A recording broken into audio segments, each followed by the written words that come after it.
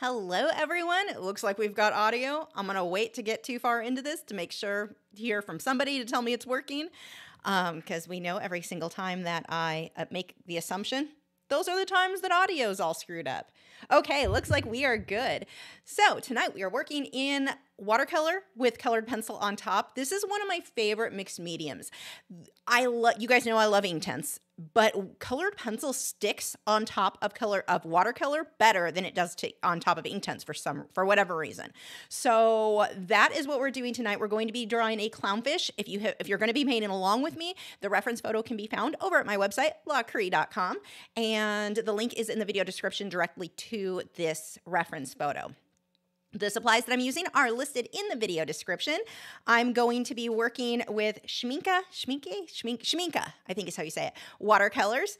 And you can see I've got here my color chart, so I know which colors to use. And to remember, this indigo is not light fast. I can't use that one, so this chart is very necessary. If you have not already done this, if you watercolor a lot, you can see I've got my watercolor palette here, one of them, and then I've got my smaller one with browns and blacks and some of the other colors there. If you don't watercolor often, especially if you're like me, there is no way you're going to remember which one's which. So that's why I actually downloaded, this comes with, when you get the watercolor from Schminke anyway, and you can find them online. I've downloaded the image here, just the blank image, and made my own with that to keep track of which color was what. And especially in this case, like this is a color, I need to just remove it from the palette so I don't accidentally use it, but it's like not light fast at all. It's the only one I bought that I really screwed up on. I think the rest were fair. That one's questionable, but I mean, for the most part, I'm okay, except that one. So anyway, these are super, super handy to just make your little color samples. Plus, it's something that I can reference as I work. What color is what? I also recommend when you watercolor, let me find one. I like to have just a scratch piece of paper. This is the same paper that I'm going to be painting on off to the side so I can test in case I'm not sure how a color is going to look when it actually hits the paper, especially if I'm mixing colors.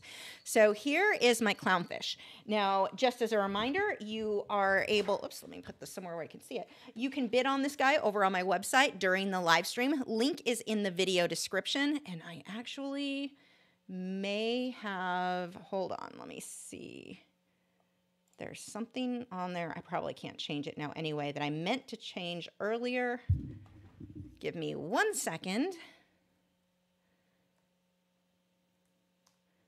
Let me log in really quick.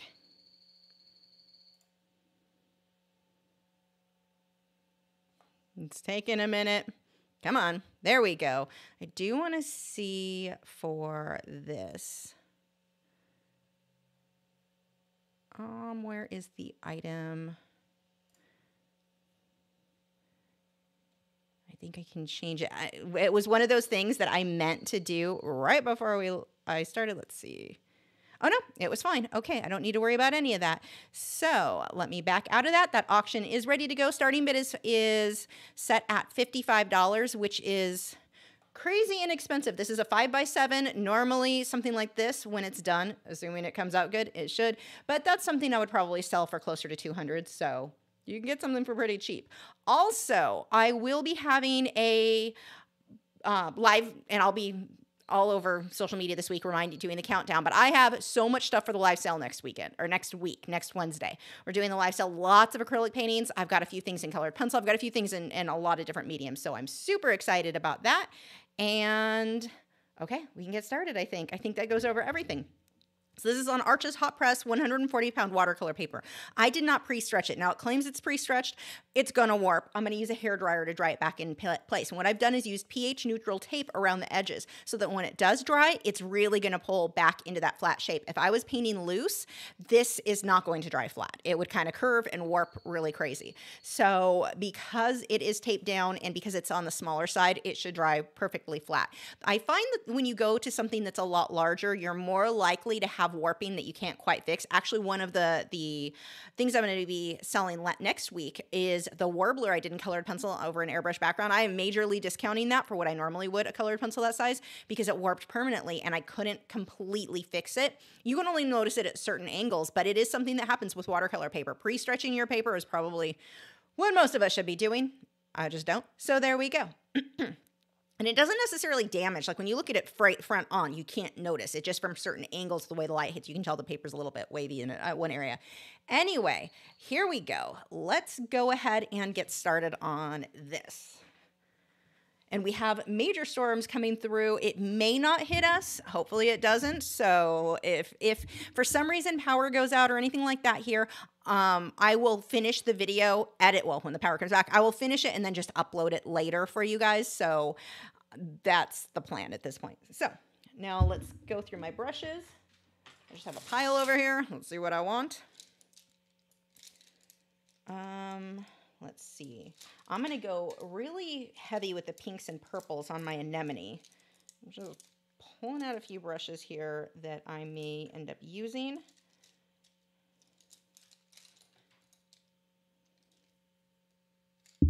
Okay, there's a few that I think will be handy. Now, what I do when I work in watercolor, I use distilled water. I do not recommend using regular tap water. There are metals in the tap water. There are chlorine or chloramine, depending on where you're at. There are things that we don't know how that's going to affect the work or potentially cause yellowing or fading with the work. Sometimes people report something as not being light fast when really it's that they basically used chemical water on their work. So that could potentially damage your work. So what I've got are these two little, is that not showing? Oh no, I've got the wrong thing open. Hold on. I'm just dumb.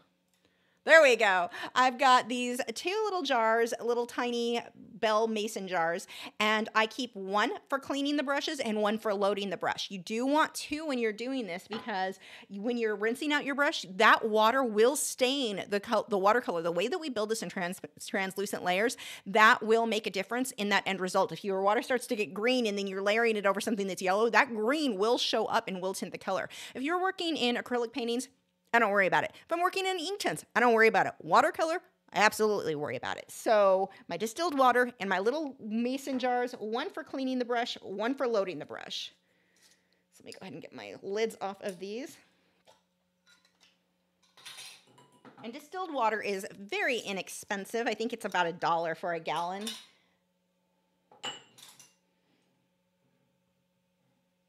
Oops, that's loading, that's cleaning. Let me put them in the right location. And okay. So what I'm going to do, I have drawn this. I did not use water-soluble graphite like I often do for my background because I'm going to just paint over this loosely. We're on a time limit tonight, and this would be a very kind of time-consuming project. So I'm going to wash over all of this. What color do I want? I want these two here. So the two... yeah, these two look good. And I'm going to start with my anemone in the background. Now, I actually do recommend painting when possible with watercolor. I would prefer to paint flat, but because of my back, it's not really an option for me, so I'm not going to worry about that. But if you are able to paint flat, it's easier. You can use a little bit more water without worrying about it running. I mean, not that you really should have it running that much with watercolor, but there are certain techniques that working upright in an easel like this makes it kind of impractical. I'm not even worried about staying inside the lines because I will be cleaning all of this up with colored pencil later. Oh wait, that part's clownfish.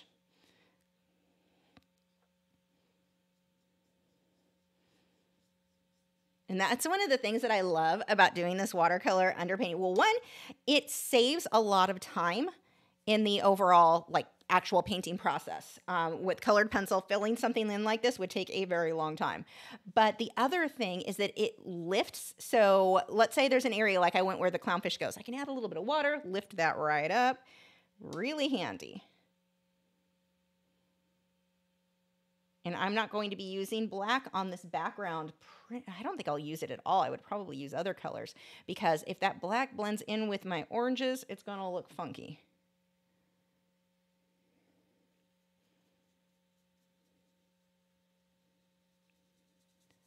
People who are good at watercolor probably are cringing watching my technique. It's okay. It's going to be pretty. I promise. But staying inside the line, see, that's starting to run. I've got too much water on my brush for working upright at an easel like this. This one, yeah, this one comes down. And I'm going to do a couple of layers over this to get the color saturation where I want.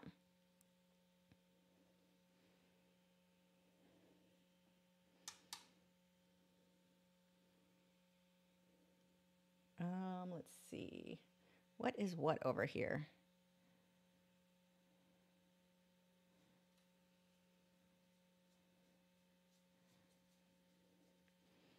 This is one of the things I really like too. See here, I had that deeper line. I can get rid of that just working over it. That would not work with Inktense. There are certain things I like that are easier with colored or with watercolor than Inktense, and then certain things that I find Inktense easier. That is one of the pro sides for me with watercolor. Okay, I'm going to start building up, and I can do this while it's still wet. Let's start getting some of this color a bit darker in a few of these areas.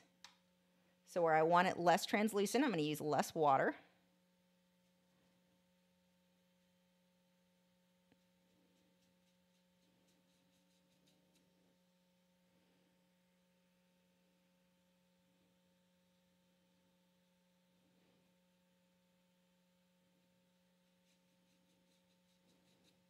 Okay, I'm going to dry this. Actually, I'm going to rinse that brush, and then I'm going to dry this.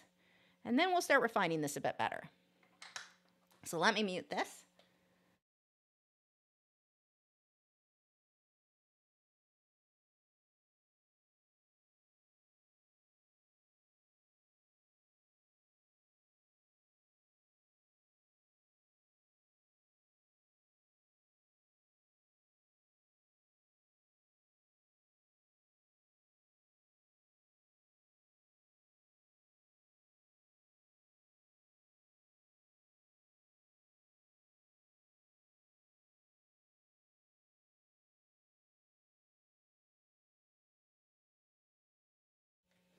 And whoops, now it's nice and flat, and I can still see my graphite line. So that's going to be something that you want to consider when you are working in watercolor. Do you want your lines to stay put? Use a regular graphite pencil. If you want your lines to disappear as you're painting, so there's no chance of you seeing them, use a water-soluble graphite pencil. You could also use a watercolor pencil in that case.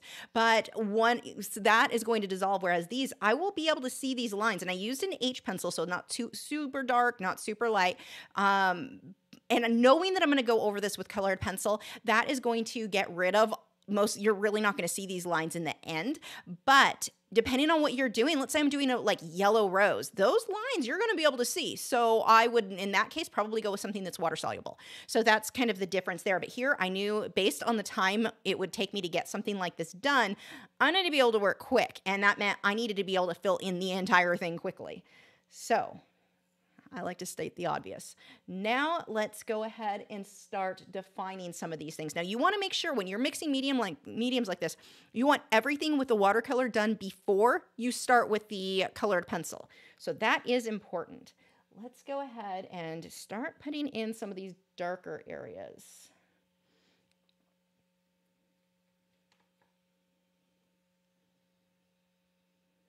I just want to pick a spot. Actually, I could probably just go over everything at this point still. Just darken it all up and then lift where I want it. There's so many options on how you see like how rich that is where there's not as much water. Yeah, that was the right way to word that. I'm going to take a brush with water and spread that a bit.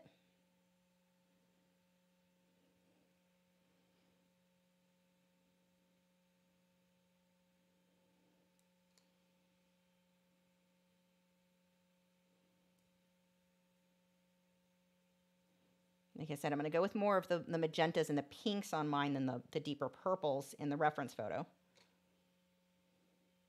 And that reference is just a guideline. I don't need it to be exact. I need it to get an idea of the shape and movement here. If I was going to spend more time, I would probably go ahead and worry about things being exact. But, you know, we've got a little over an hour to get this done. You want it to look good without fussing over tiny details in the case of something like this.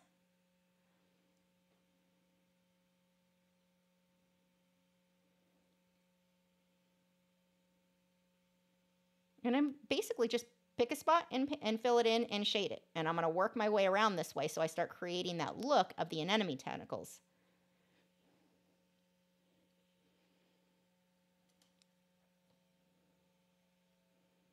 And this area is going to be way darker.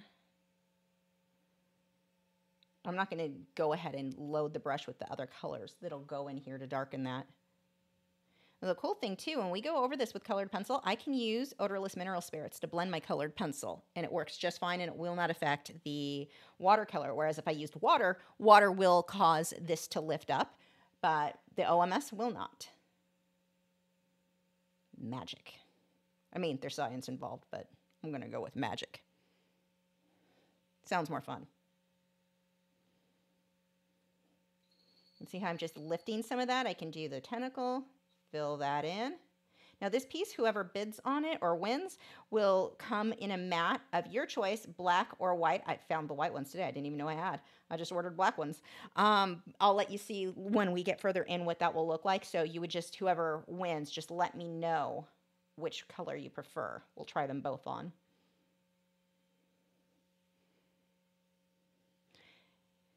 Now, when it comes to your watercolor brushes, you do not want to mix, I mean, you wouldn't be really using the same brushes anyway, but you don't want to mix your watercolor brushes with your oil painting brushes or your acrylic brushes. Some brushes you can mix, like your watercolor, water-soluble graphite, graphite, Inktense. I'll mix all of those together without any issues.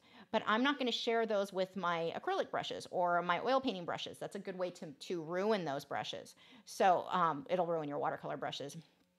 So those I don't mix. And then when it comes to, let's say, oil and acrylic painting, I will not mix my oils and acrylics. I have a separate set for each. The oil paint over time hardens the brushes really bad. So it can really damage the brushes that you want a bit softer for your acrylics. Because acrylic is a softer paint, you typically want softer brushes. Not always, but a lot of the time.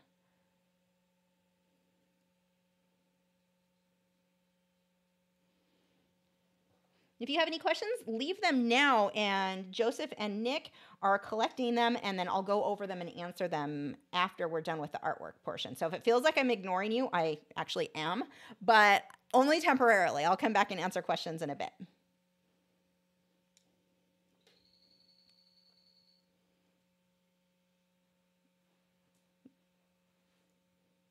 Can you imagine if I was doing this just in colored pencil, how long this section here would have already taken to fill this in?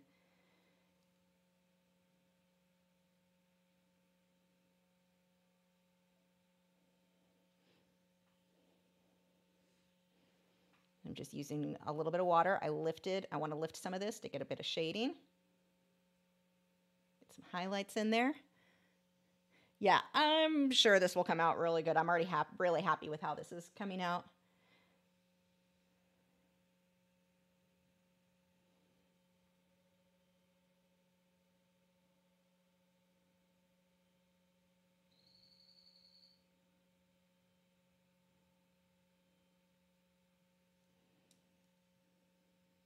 Now I'm going back and forth between my two colors. I don't know what they are. They're I know the numbers, number 367 and number 474 with the Schminke. These are, I don't know the actual names though, but I'm getting a mixture of the two. And I don't mean just mixing the two straight together. Like some of these have a little bit more of a red tint. Some have more of the purple magenta tint. Intentionally to make sure I get a little bit of variation in here. Okay, watercolor might be the perfect medium for painting anemones because it's really easy to get that translucent look with this.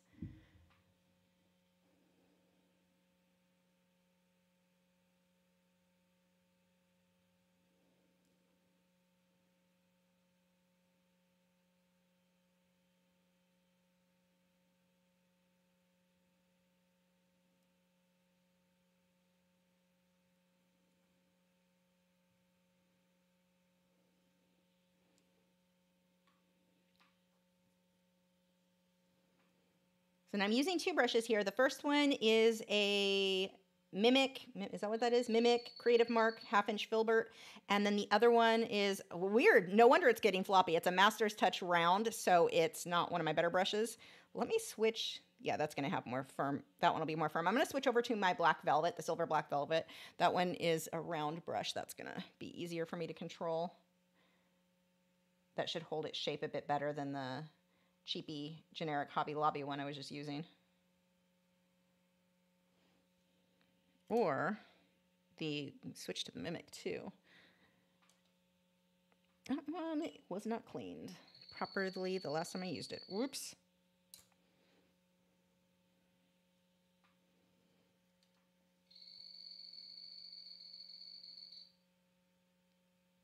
Can you guys hear the dart frogs chirping in the background? I don't know if this mic picks them up or not. They are losing their minds right now.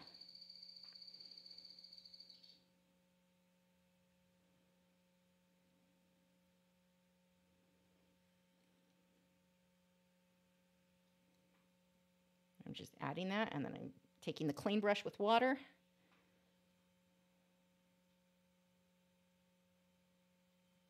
Now, any of these areas, when it dries, and actually I'm going to take a dryer to it, I can still lift it, lift that paint with watercolor.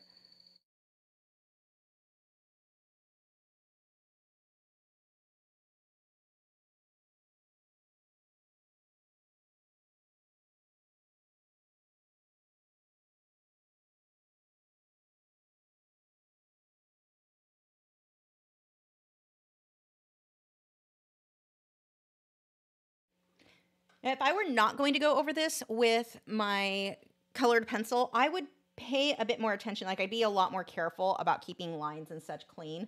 But being that I know I am going to go over this, close is all I need. Like, there's really no reason for me to spend a lot of time perfecting anything.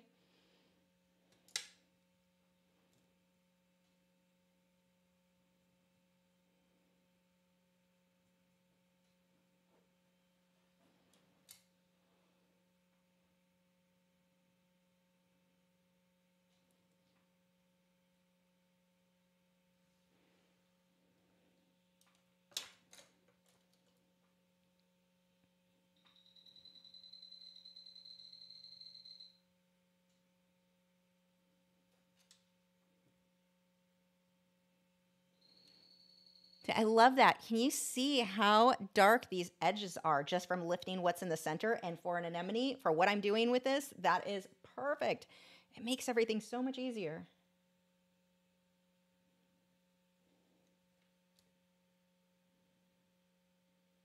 It's like shading, but really easy. I mean, it is shading, not like shading, but it's really easy. Makes me excited. So I'm just taking water. Every few brush strokes, I am having to dab that off on my paper towel. Now, you often hear me say with colored pencil, just use colored pencil or oil painting. With OMS, you want to make sure you're using Viva paper towel, not with watercolor. With watercolor, use like Bounty. Use your normal, everyday kitchen paper towels.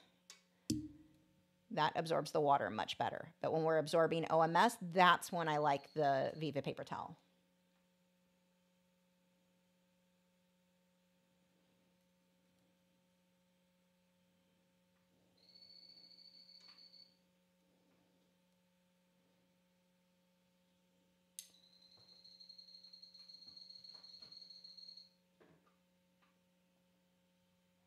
Okay, let's see.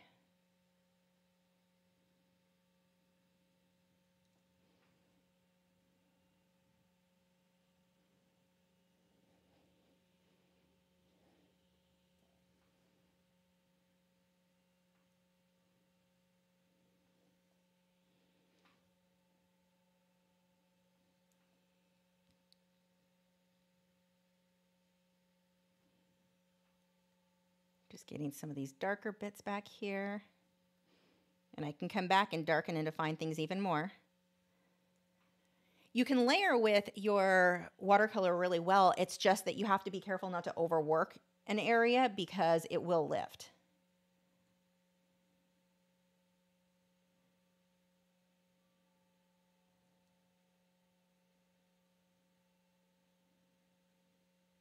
And if you struggle with paintbrushes, I know a lot of people, especially if they've stuck with pencils because paintbrushes are just like complicated for them and just controlling them seems awkward.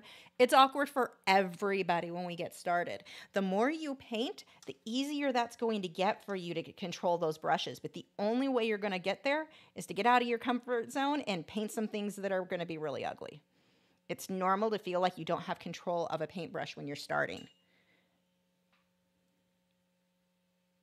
And while how long it takes will depend to an extent on the individual, for everyone, the more you do it, the faster you're going to get the hang of it and get comfortable with it. But if you're ever feeling like, nope, that's not for me, I'm not good at a paintbrush, no one is. No one starts out good with a paintbrush. We all feel super awkward.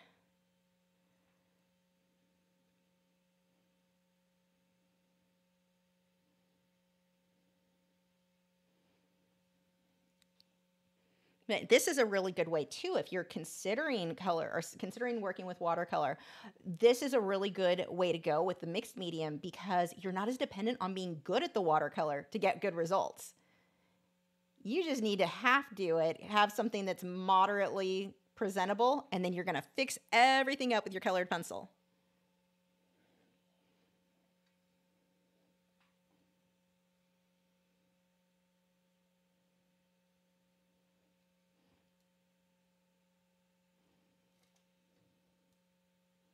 And just keep dabbing the paintbrush on my paper towel, remove some of that water and pigment where I want to lift some. And see how my edges are real messy there? No big deal.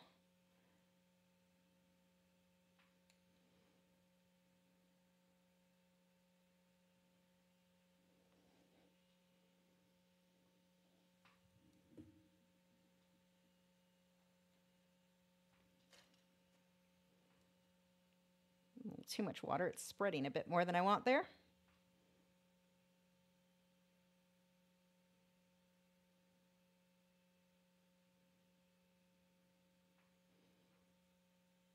Now, the type of watercolor you're using is going to make a big difference in how much you enjoy the process too. I avoided watercolor for years. I had painted some, they were questionable. Oddly enough, my mom recently framed them and hung them. There was a frog and a sea turtle. But I used some kind of cheap, it wasn't Crayola, but it was kind of the equivalent of a Crayola type watercolor. And I just couldn't get the pigment where I wanted. I couldn't control them. I couldn't do any, like nothing was working how I wanted it to work.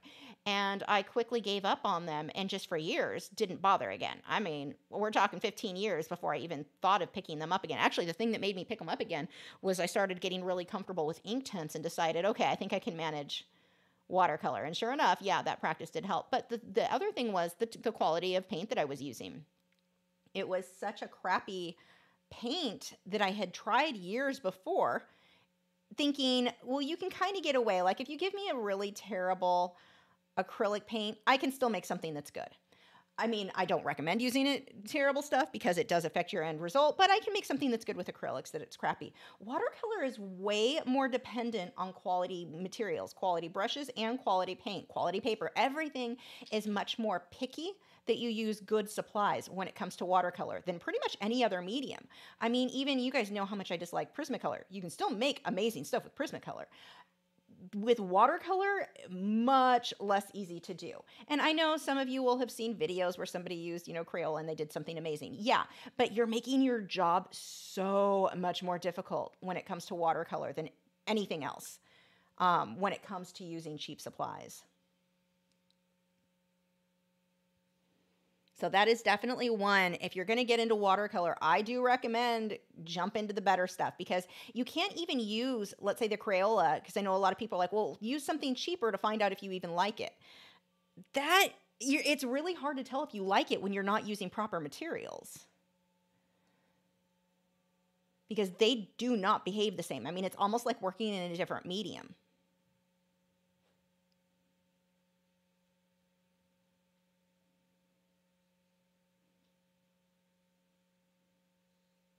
I'll be pulling a lot of lights in here. The colored pencil, the white colored pencil will show up really well on top of this. Still just using these two same colors.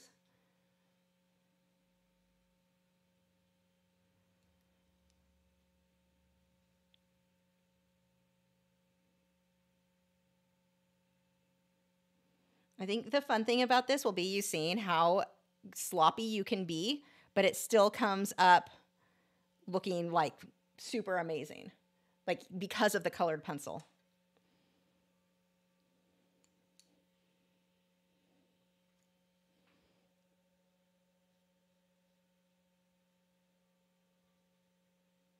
This is a hot mess right now.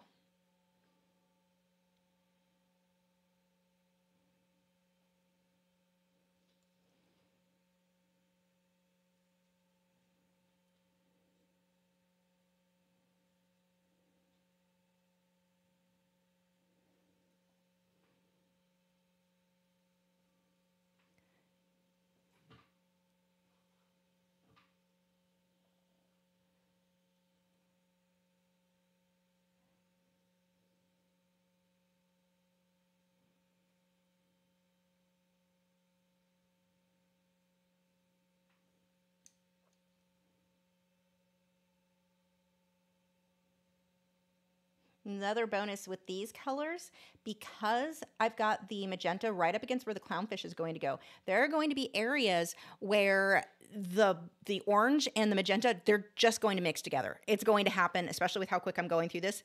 Those colors are gorgeous mixed together. It works perfect for shading. I mean, I'm going to be using these colors intentionally to shade the clownfish, so I don't even have to worry about it. If I was using other tones, let's say more blues and such, that's going to make that you have to be way more careful with not to let that blend into your clown. Here, not even going to have to worry about it. Right now, these look like weird little wormy shapes. I promise they'll get better.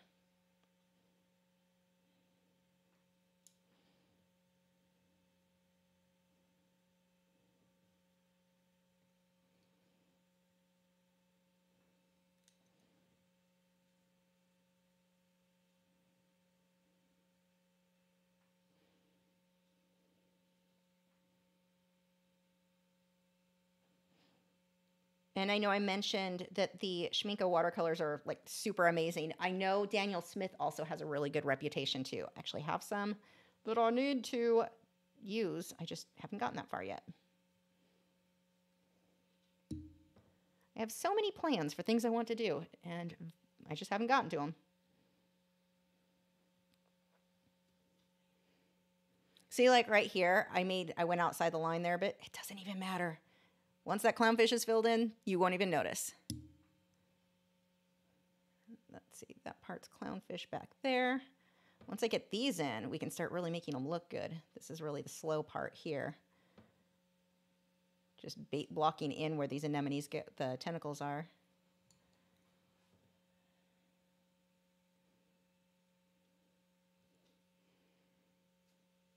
So fun facts, anemones are not corals. They are not plants. They are an animal. And, I mean, corals are considered animals too, but they're not considered a coral.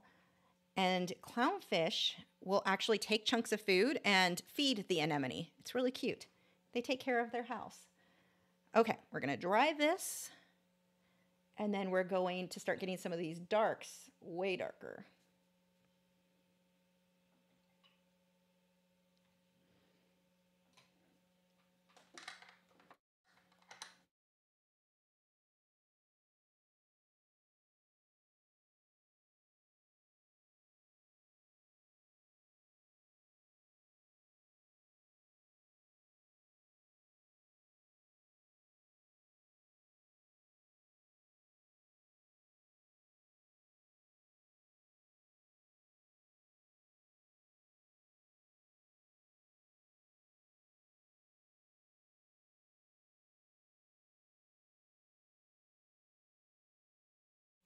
So what's happening right now is everything is fairly flat. We want to start creating that depth in the shape of these guys and the darker areas, like especially down in here. So let's see, what colors do I want to start adding? I think number 371, that's like a dark burgundy. We could start throwing that in there. Where are my brushes? And that one is 1, 2, 3, 4, 5, 6 over. Yep, that should work. So we have these super dark spots. This will also work really well. I'll use this color to shade a lot of the clownfish.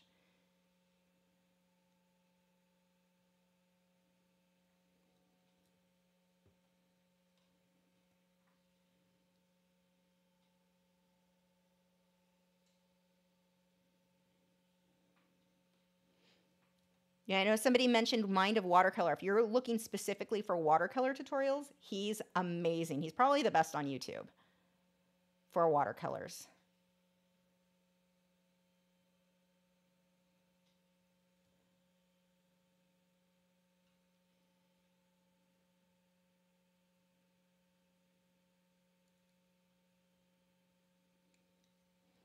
I'm really curious to see if this looks better in a white or a black matte. I have no idea. And it'll be fun to look at the difference too, because the white versus black, it'll make you notice different areas. Let's see, that's clownfish there. Okay. It'll pull different parts of the work out. This is why I always recommend when you frame your work, take your work. Let's say you go to an art supply store to buy a mat, take the work with you so you can try the mat, different colors of mat on to see what will look good.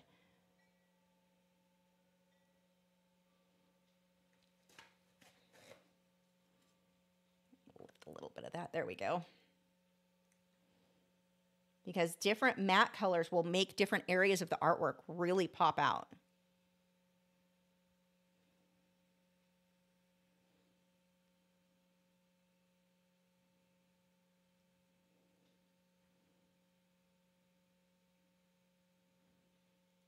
And you want to make sure whatever mat you go with, I don't want something that draws attention to the mat and not the artwork. So I'm not going to get all crazy adding pink mats and some of those different random colors. That is not something you'll almost ever see me do in my work. I usually, black and white are my normal go-tos. Rarely another color will work, but I don't do that often. Oops, wrong brush.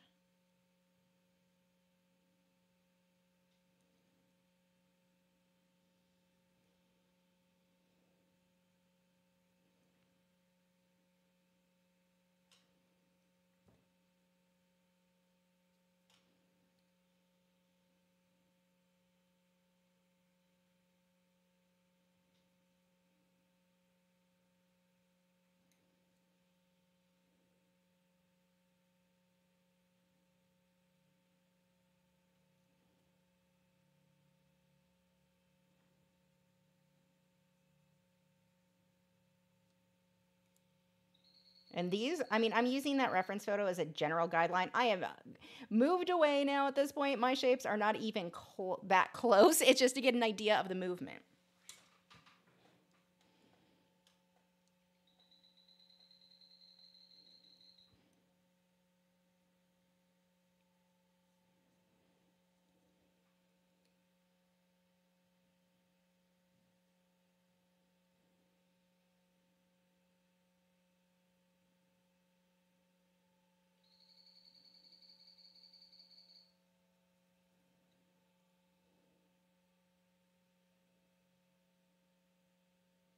Again, if you've got any questions for me to answer, go ahead and leave those now. I'll be answering them at the end of the live stream. You guys had so many good questions and topics last week. I haven't even finished editing last week's videos.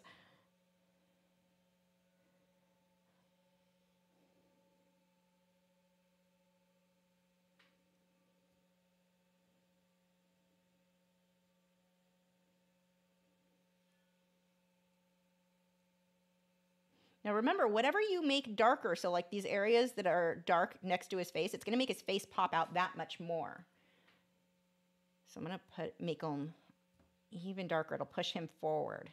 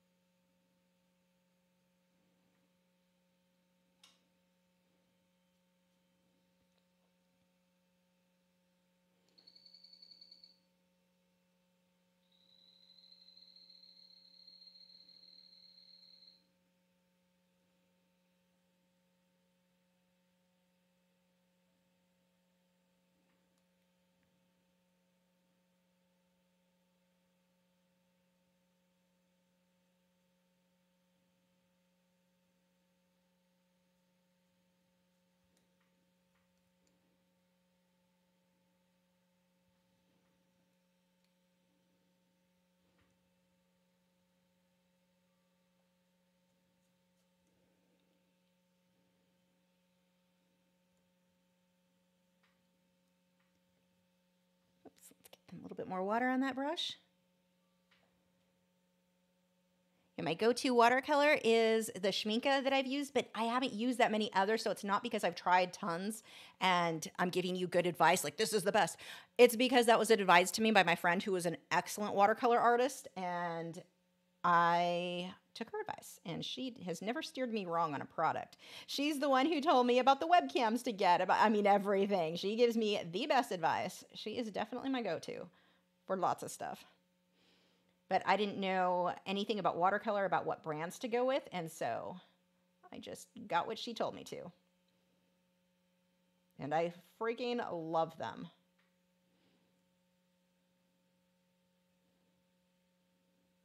But I can't, it's not like if I were to give you a colored pencil review, I can tell you why I like one over another.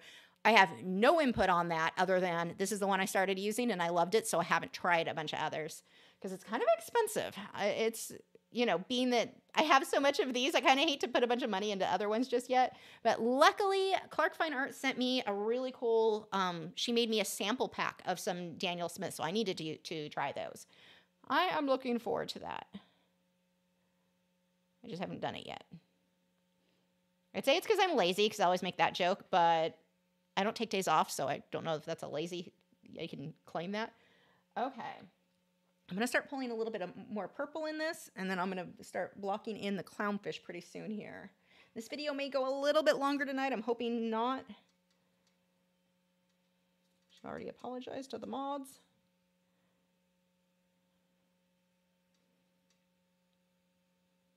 The plan will be to just go through questions faster. I knew this was going to be a long project.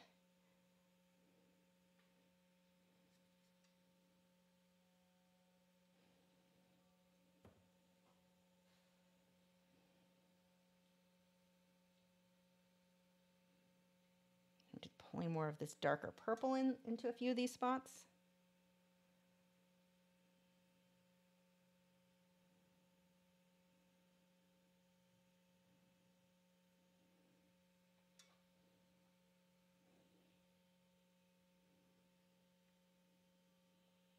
Yeah, Clark Fine Art said that the Daniel Smith watercolors that she sent me will probably last a long time. Yeah, that's the cool thing too with watercolor. It does not take much, like at all. A little bit really does last you, which is nice because when you're looking at the prices, when you're getting your watercolor like set up, you may look at it on the more expensive ones and think, holy crap, that is insane.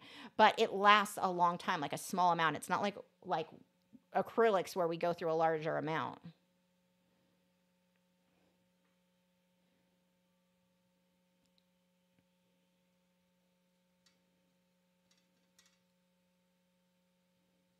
I just want to make sure my color saturation is where I want it in here before I start with colored pencil. The clownfish is actually very quick in comparison to how long the anemones take. Or anemone, it's a single one.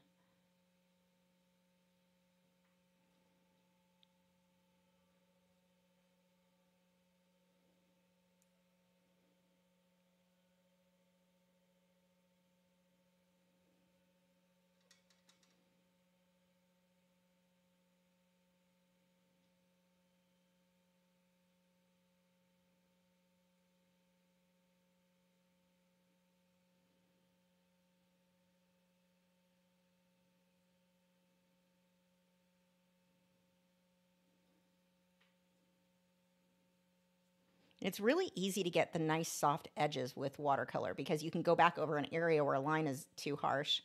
Easily tone that down. That's one on the plus side for watercolor versus Inktense. It's a little bit harder to do with Inktense.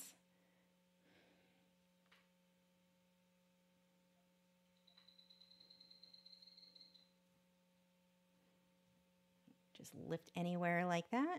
I think that's good for my color saturation. Well, actually, oh God, one more spot I want darker. I'll probably lift some of this up when it dries, but I'm going to go ahead and get the clownfish started. Actually, I'm going to dry that first.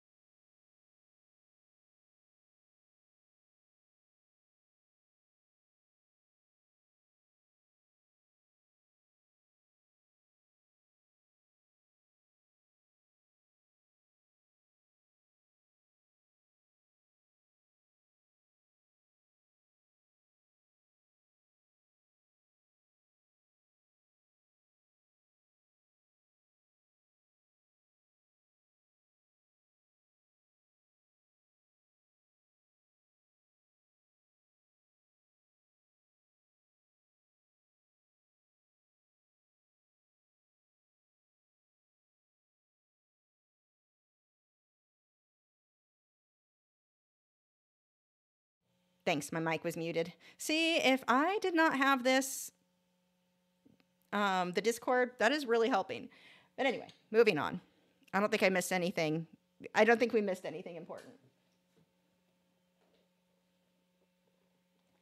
So let's get started on the oranges with the this guy. Now, what would have happened if this may have cut out, so I'm going to mention that. This was the watercolor left in the container that I am using to load my brushes with.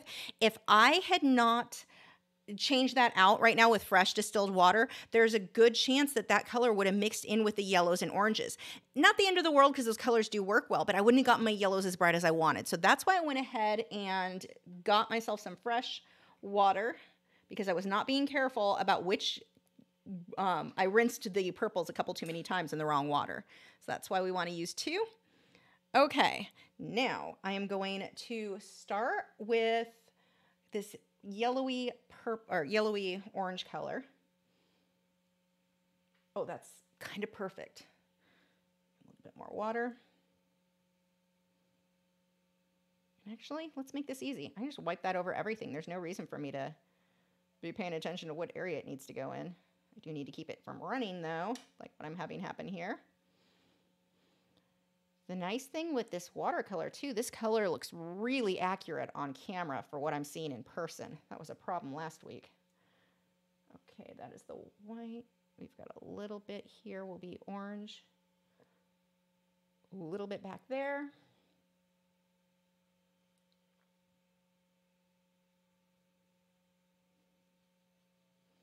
Make that color saturation a bit deeper.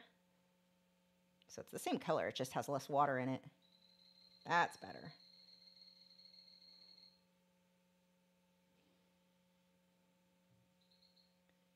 I'm missing a line here, so freehand that in.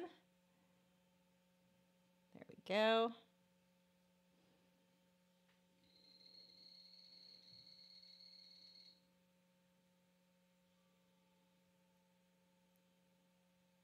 So another clownfish fun fact for you.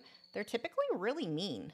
If you stick your hand in the tank when you're doing maintenance, they will bite you. Mine are not mean. Mine, well, I wear gloves too. I never put my bare hands in the water, so that's probably part of it. Mine have never gone after me, but back in 95, my first clownfish, I had them for several years. They were mean. They were wild caught. I don't know if that made a difference. Mine are captive bred and have been mass inbreeding to get the colors they are. So I don't know if they're just a little bit slower than other clownfish. I have no idea. That's a theory that doesn't totally make sense because there are plenty of mean designer clownfish. But anyway, mine have not been an issue. But yeah, typically clownfish are one of the meaner tanks or meaner fish you'll have in your tank. They have attitudes.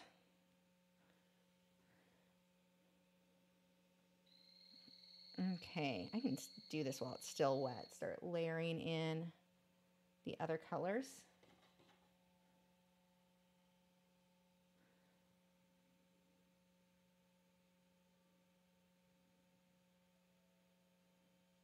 And they're not just mean to people, they're mean to other fish too. Again, not mine. Mine are weirdly derpy. Well, my female can be a little bit moody, but not terrible. She just wants all the other fish to stay away from her zone. My male clownfish, he swims alongside of other fish. He actually annoys them because he likes to rub up against them as he swims. He's a weird little derp.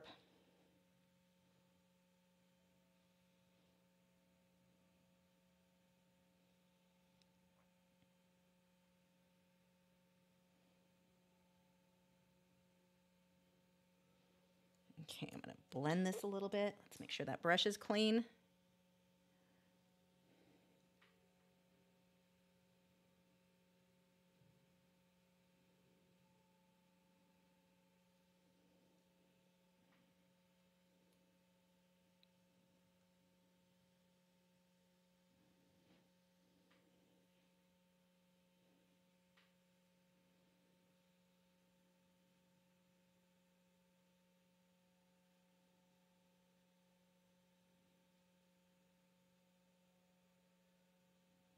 I'm just going to keep building up until I get my color saturation where I want it to be. You're always better to go too light and slowly build up to darker than to go too dark and then try to fix that.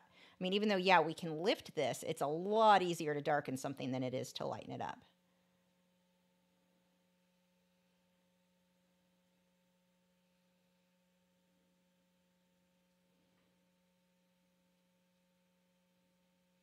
You can use that second brush here that just has water on it. I can just pull the paint around where I want it to be.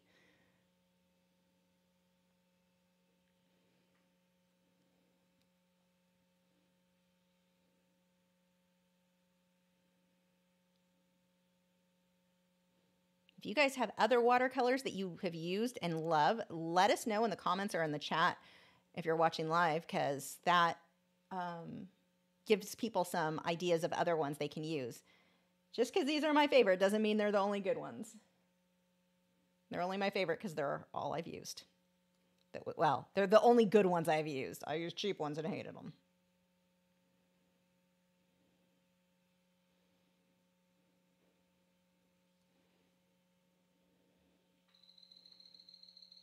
I'm just going to let that bleed out. Okay, not that much. A little too much water on there.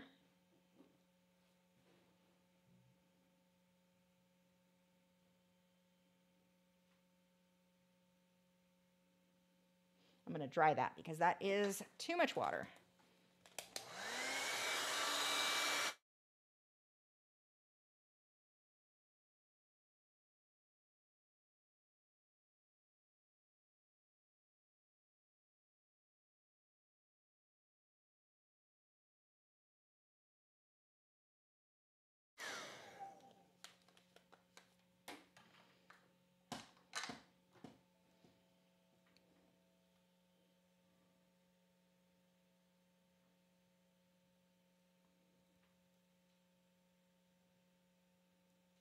Now, if some of this orange shows through, the anemone's tentacles are fairly translucent. So if a little orange shows through, like I pull it over here, good, that just looks more realistic. What is this mess I have going on? Okay, right here. That is clownfish.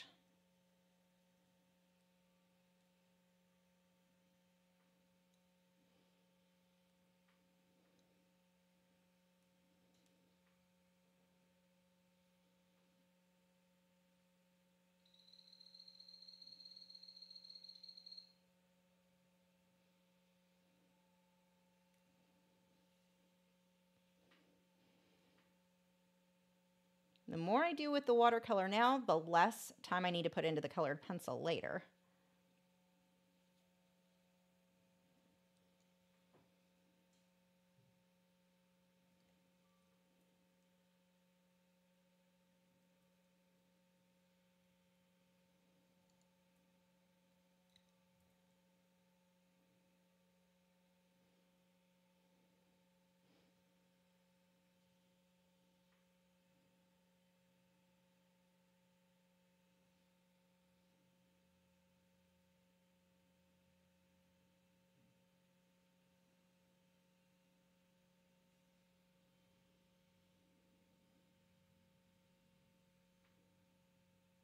Another clownfish fun fact for you, they all are males, and as they mature, the dominant fish will become the female. By dominant, I mean the meanest one.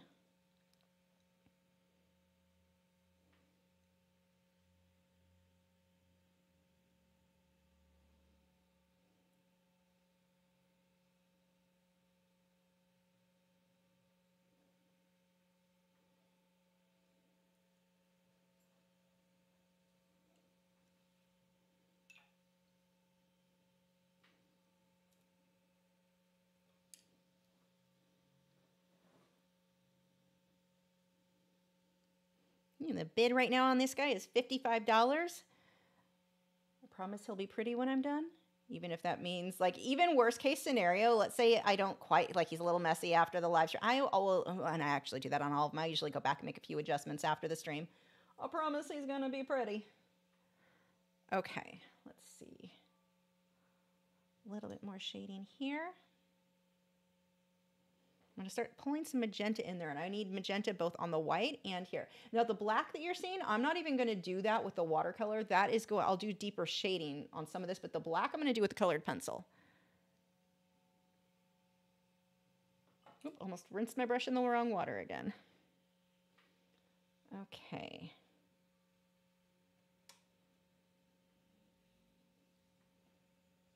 So these are the same colors I used on that anemone. We're going to get the shading on the clownfish's belly. Just blend that in.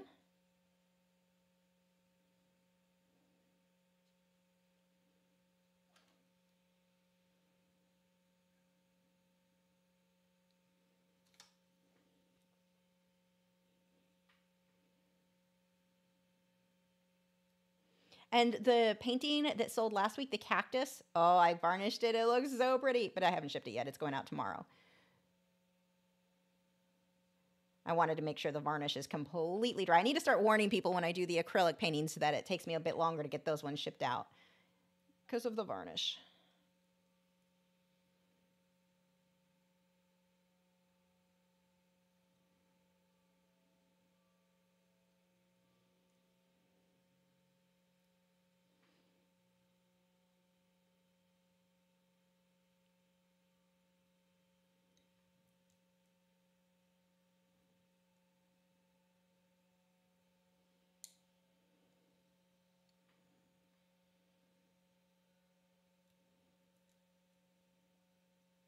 Notice that I'm doing all my shading with magenta, not black.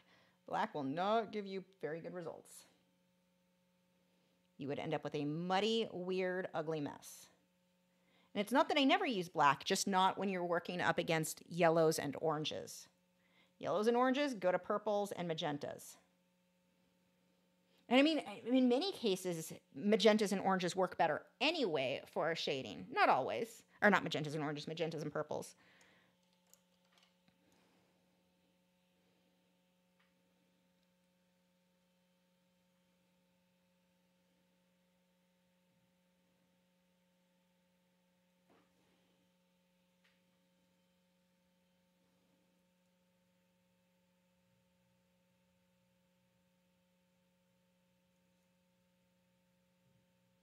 You don't really need to do this much detailing around the edges. This is all can be done with the colored pencil later. But as usual, I have a tendency to start fussing over things.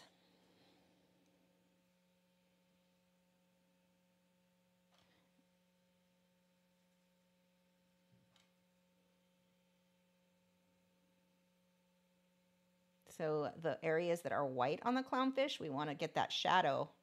But our shadow should be the color of whatever is surrounding it. In this case, anemones.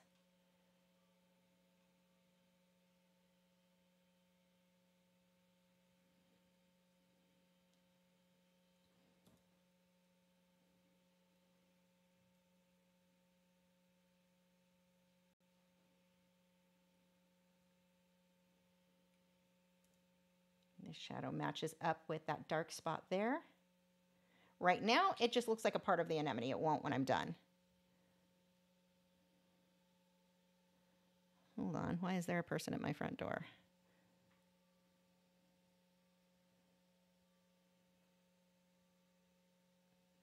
Give me 1 second. Oh, it's Matt. Never mind.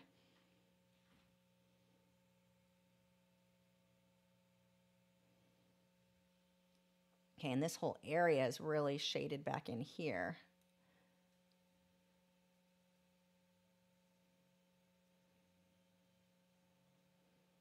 Again, this will all be cleaned up when we go over it with the pencils.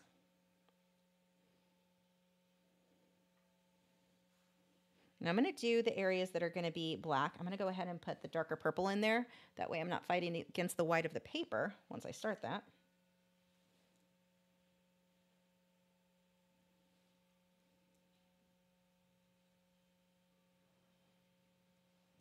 Just makes it a little easier for me later on.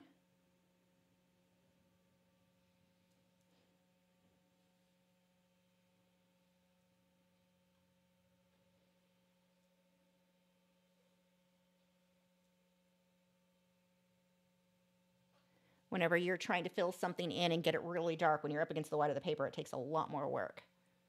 So this will make it easier.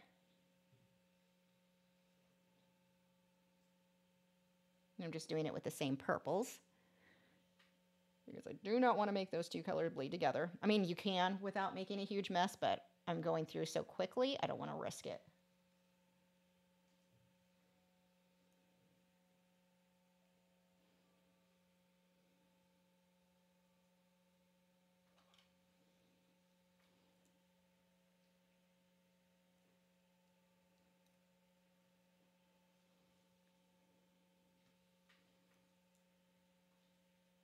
Push that back a bit.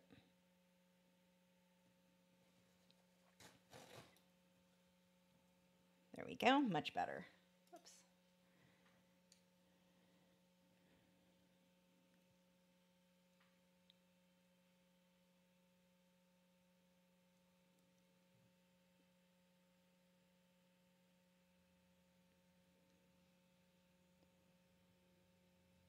Almost ready for the colored pencil.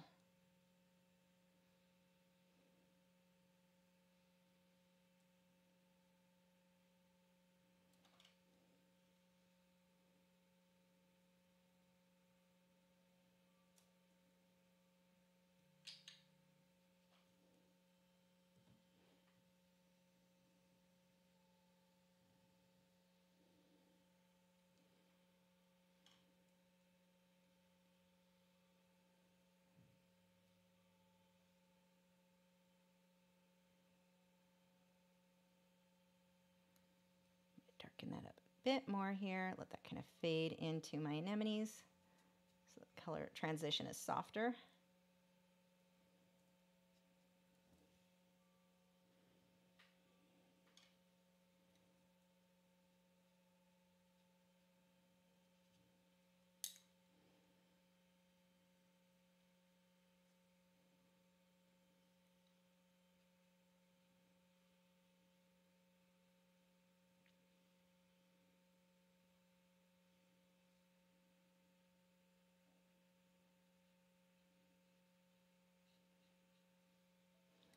For those of you on Patreon, if you did not get my message this week, or the email, I need to post over on Patreon too. But this week's lesson is getting pushed to next week, is going to be combined into one bigger lesson because I'm finally painting the horse. Very white, like hugely requested horse and oil painting. And it's big. It's 24 by 30 inches. So it is taking a long time. So next week's video will just be really long.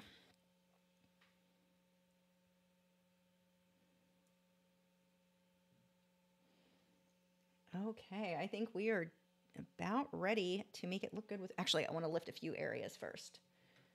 Just a couple. Let me dry this.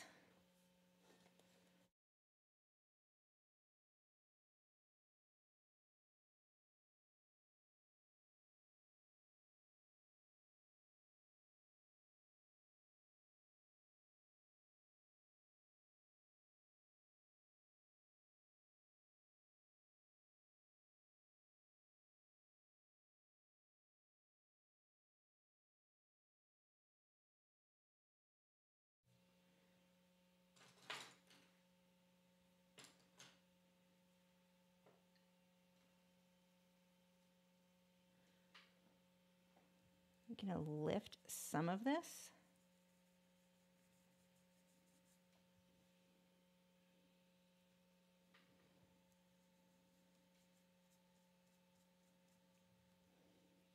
Although I think using the colored pencil will just be faster. Yeah, let's just skip to colored pencil. Okay, so what I need to do is clean up my zone here. And this will be fun because really look at how ugly this is right now. Watch what happens. Like, the difference is huge. When we go on top of this with colored pencil, we are about to make this look so good with very little effort because we put all of this time into this base layer. I just need to get all of these paintbrushes out of the way. Here, you can watch the boys while I do this.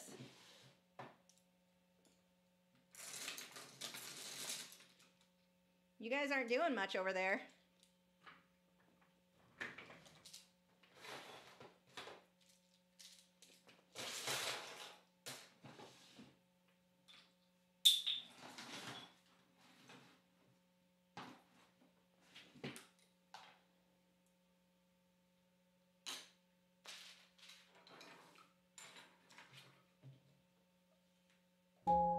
without treats. These puppies are so sad.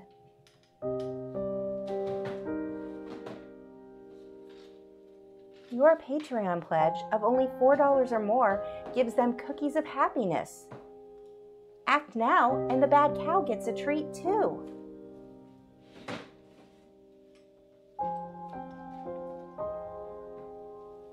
Oh, and you also get over 300 art lessons and a new one every single week, plus other rewards. Sign up at patreon.com/Lachri.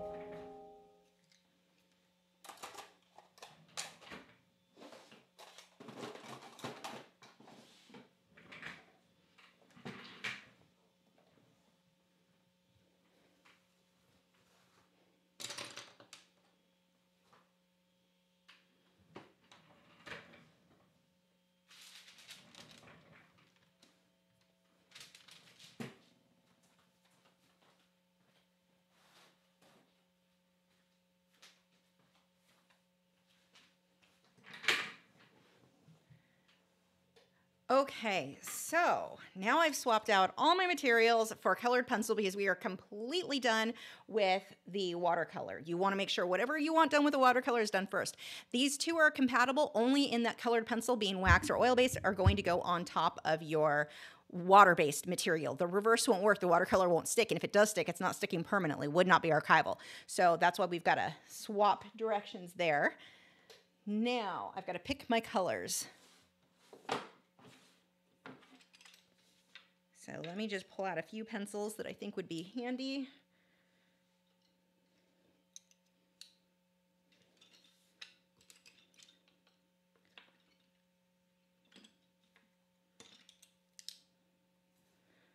I've got some polychromos. And there should, if I did my job right, the link should be in the video description of the supplies that I use.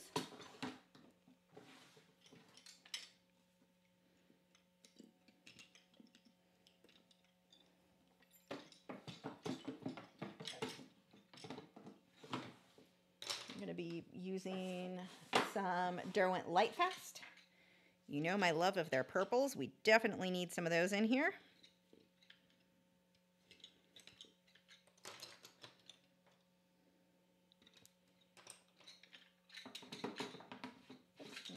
And white.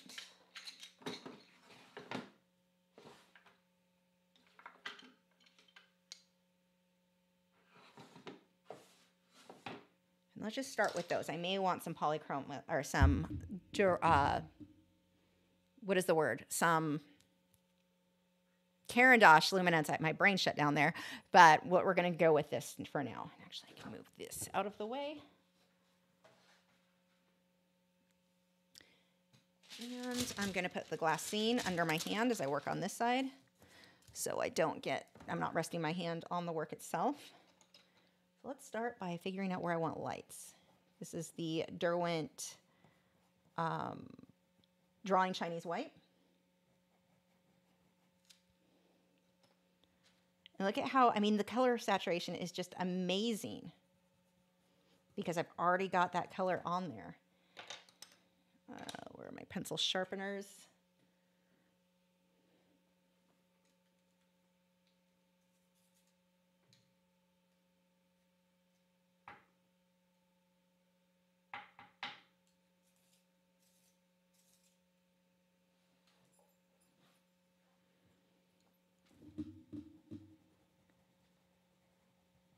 I don't know if I'm going to need much in the way of OMS, but if I do, I can safely use it on this and it will not affect anything negatively.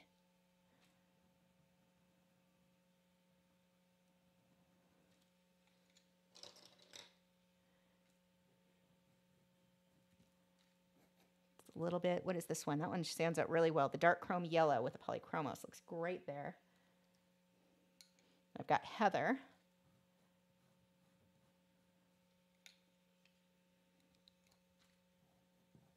Let's see how we can clean these up really fast. Does not take much time or work to do because of the watercolor underneath. I don't know if you're like me. Sometimes just having that instant gratification, it's fun. It's not that I want to rush my work Well, I mean, we're limited time on a live stream, but it's not about rushing it. It's just sometimes you want to get something done and just be happy fast, like quick endorphins. Is that the right word? I think that's the right word. Look how well that sticks.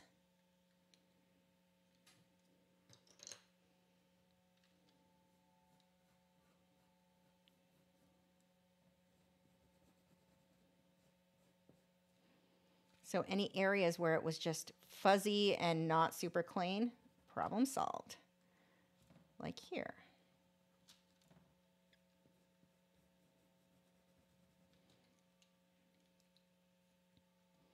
Again, I don't need it exact to the reference photo. It's just general guide there.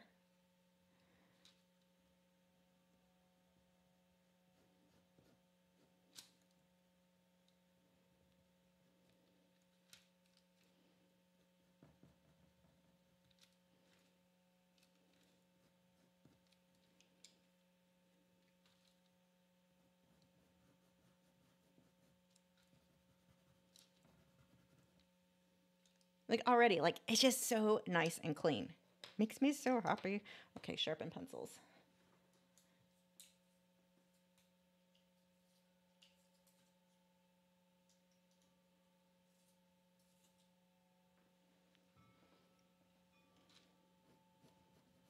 Wind is getting crazy outside. Hopefully that storm holds off and doesn't hit us till we're done here. We're not supposed to get it super bad. Not like Oklahoma and some of you guys in other areas. It looks, I was watching the, what is it, Ryan Hill on YouTube, the Weather Channel. And it looks like some of you guys are going to get hit hard.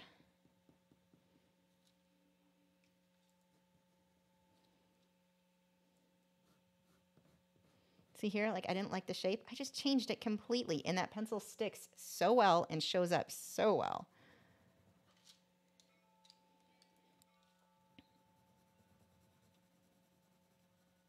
Now keep in mind, where I go over with a colored pencil, it's going to be more opaque, so I don't have quite the same like transparency that you get with a watercolor, if that matters to you.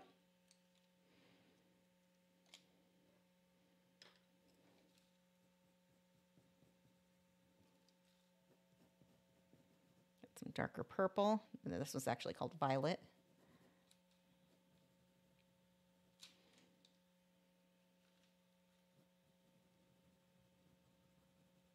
And I'll show you too with the OMS what I mean by it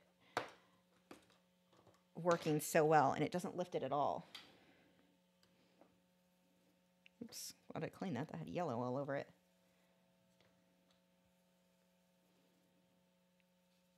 See the watercolor stays put.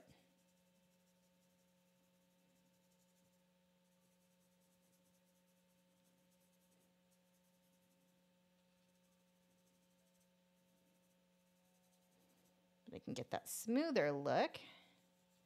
The colored pencil I put on, where it was a little bit grainy, all smoothed out. Whoops. Now make sure don't rework that area till it dries. This paper, it dries pretty quick on though.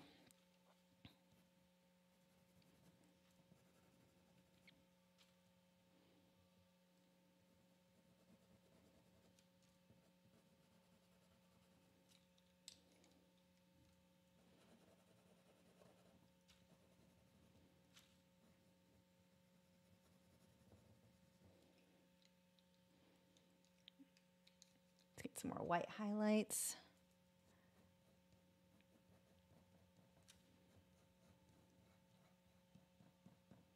See how I can reshape now where everything was just messy.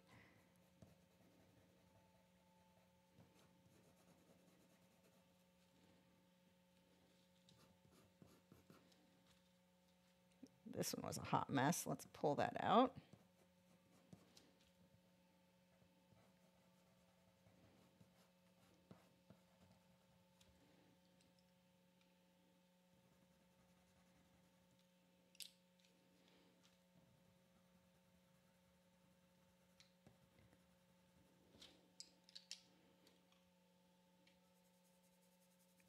Blend that with odorless mineral spirits again.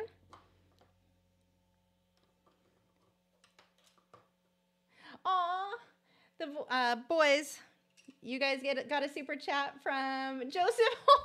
Joseph said, Rob isn't here. The boys need some treats. Do you guys hear that? Did you want a cookie? I think that's a yes. Does this sound, we got poppers this time. You guys want 2 poppers? These are sweet potato poppers. Oops. You want that? Can you back up so everyone can see how cute you are? Oh, yes, that's very tasty. Gibson's taking it to his bed. I got you too, Gibson. Are you going to come back for the other one, or you're just going to stand over there and eat it in your bed? He always takes his treats to his bed. Okay, one more. Ready? There we go. Say thank you, Joseph. Okay, go back to your bed. Go on. Go lay down. Go lay down. You got your super chat treat. Lay down. Good boys. And down all the way, Gibson. Good boys. They say thank you, Joseph. Okay. So I'm going to blend that out with the OMS.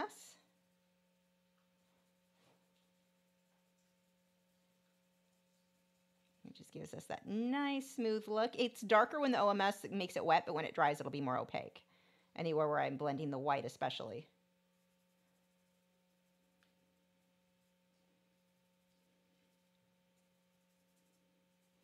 And so these areas, I need to leave them to dry before I do any more work on them. They don't need a lot more, but... And you really look at the difference here. This is what I was talking about. I mean, here where we've just started with colored pencil versus here where it's just kind of messy and wiggly and not quite what we want it to be.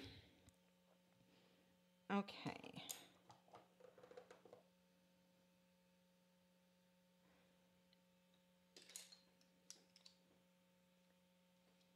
Let's see. Let me sharpen the white pencil.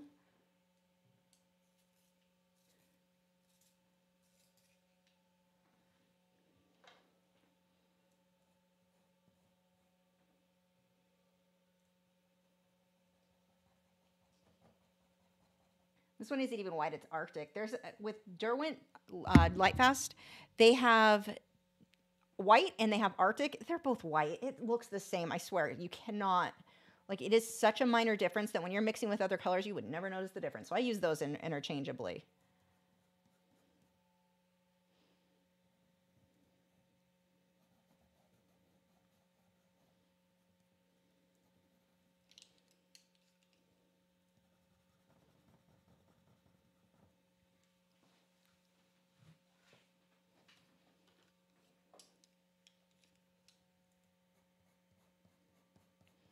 And some of these, like this edge is lighter on my reference photo, but like I said, I wasn't copying it exactly. I was using it as a guideline. What I want to do is work with whatever the watercolor has. I don't want to fight against what's there.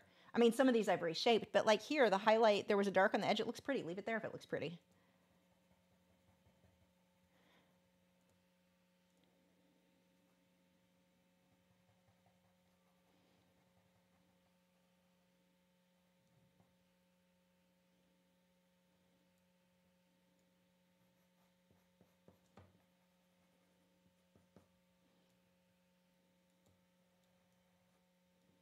Push a little bit harder there where I want that really clean line.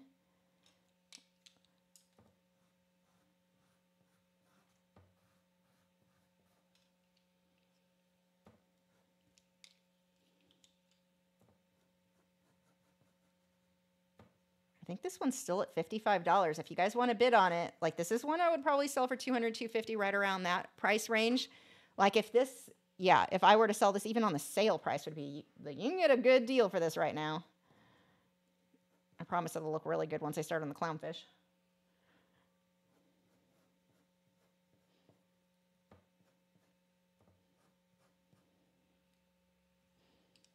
Okay, let's get some of the shadows in there, and then we'll blend this side of the tentacles.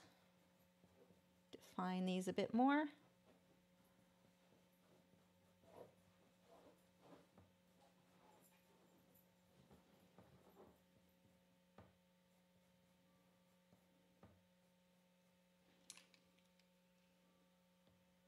So this one, that is all together. Let's make those actually look like they're part of the same anemone.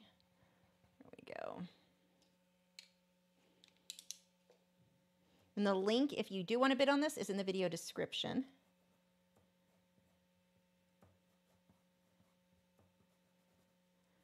Just a reminder, we are having a big live sale to raise money so I can get a better I'm using a laptop to live stream. I have more cameras. I can't use them. Like I want to have a camera on my Camera's not a word. Maybe in some language. Camera on my palette, but my computer gave me the finger when I tried adding more cameras. So I've got to upgrade to a PC, like a normal PC instead of a laptop. And I'll be having a big sale event next week to raise money for that. So I'll have more discounted paintings at a good deal.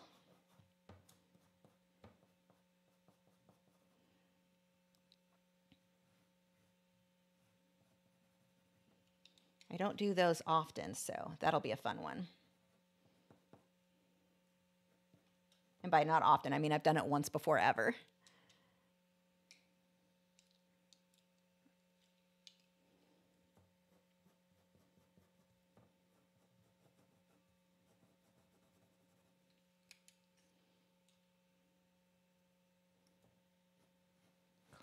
These lines in here, and then we'll blend it and start on the clownfish, which is the part I am looking most forward to. So he's gonna look so good.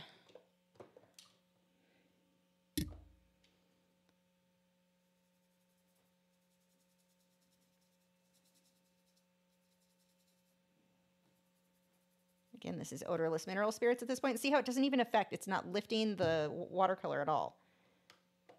It only affects the colored pencil. If I were to do this with water, it would only affect the watercolor and not the colored pencil.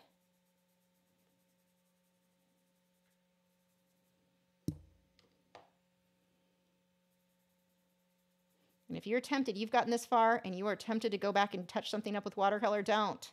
Just do it with colored pencil at this point.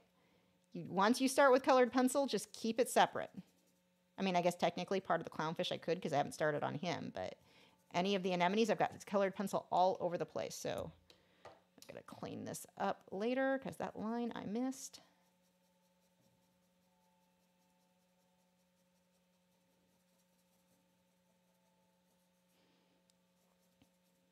Okay. Got a few more spots to blend out. I reserve the right tomorrow to go through and do just a few little touch-ups to clean anything up I might miss tonight because this is a long one, so I'm staring at it longer than I usually would. And there's a very good chance that I'll see some stuff I want to make even better. So now is when I can start coming through. Let's take my glassine down with black.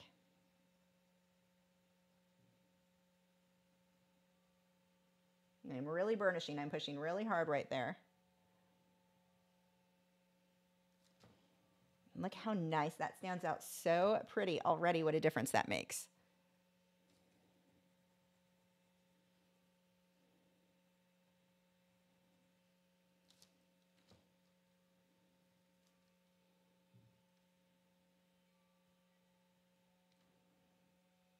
Don't get crazy with the black though. You don't need a lot. And like areas in here, I don't want to shade that with black. I'll switch to magentas or purples. Or nightshade.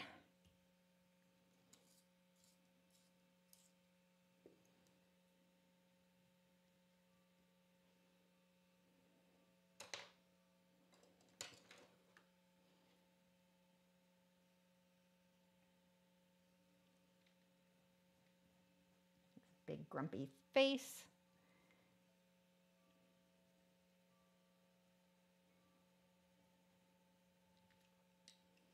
I can take a yellow and burnish over this because I don't really need a lot of layers. I can go ahead and burnish instead of worrying about OMS. And I'm just going to pull that out. Burnish is where you're pushing really hard with the pencil, so you were just jamming that into the paper. If you know you need a lot of layers, you don't want to burnish yet. You would keep burnishing for the end if that's the technique you want to use. Oops, I don't like that. Hold on.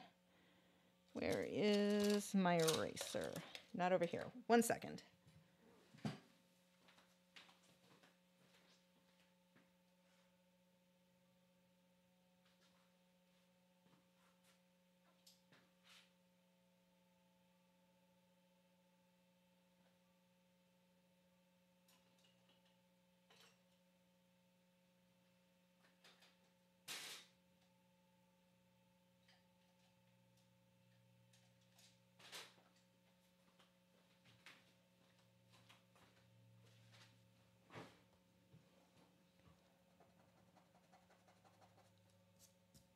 Go, and I'll just fill that in with Heather to reshape the eye. There we go. Much better.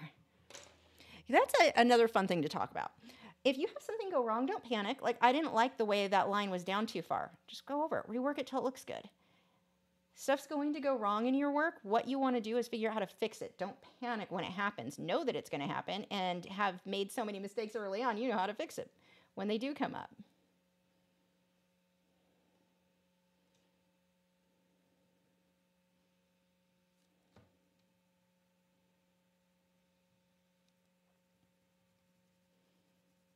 This is extra dark there because of the shadow with the anemone.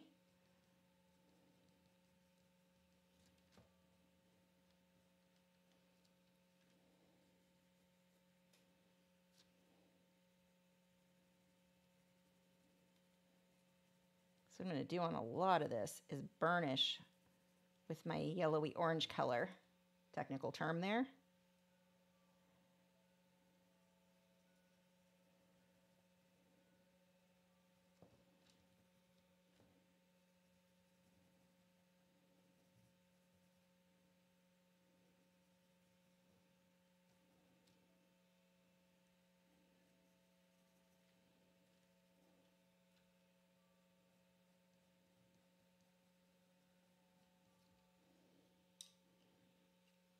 Okay, so I'm going to blend that by just burnishing over it. So I'm just pushing hard.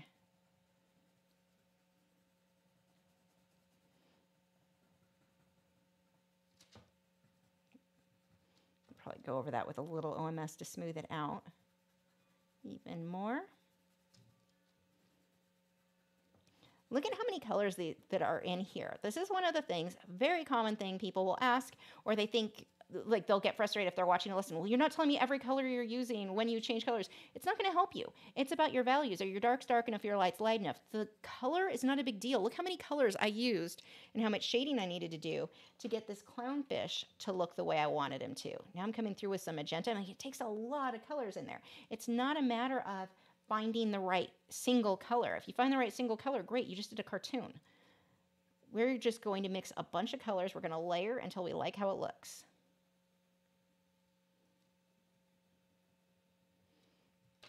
I'm going to go ahead and blend this area out. Actually, let me take it back. I need a little bit more here on that lip. Is too light.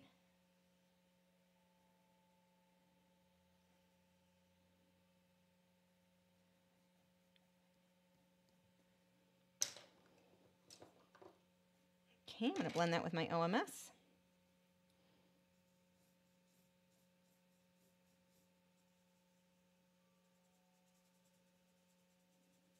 I've got to be careful where I put that black. I do not want to smudge the black into my yellow. See here, I can go right over it because it was purple. Here, that's black. Around the edge, black. Got to be really careful there.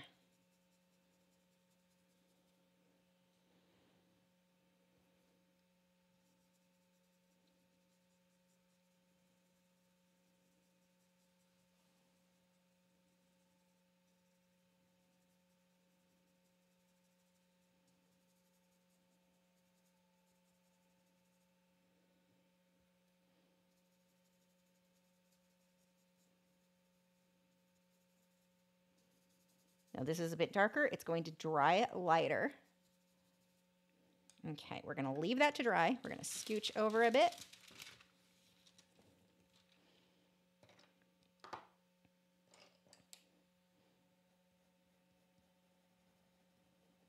Clean up that line by taking colored pencil in the background.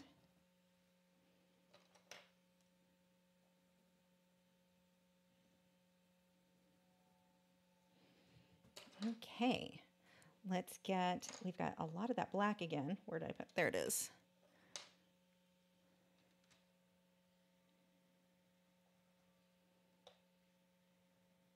This is not a straight, even line. It's almost like little feathery guys right around here.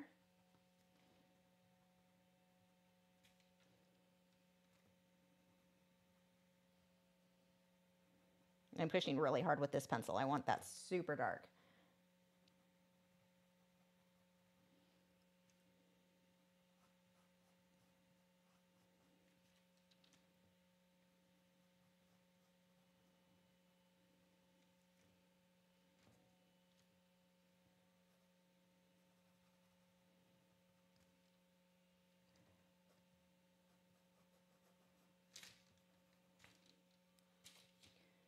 Okay, now let's see, we've got black along this fin.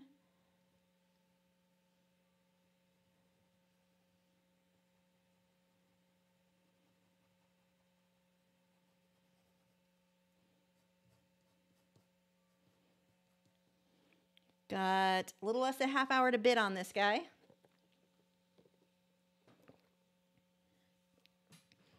Let's start. Now, this is really, I mean, most of the details in there. At this point, it's when we start focusing on our values. And what do I need? So I'm going to start getting a lot more of the magentas here. We're going to darken this up a lot.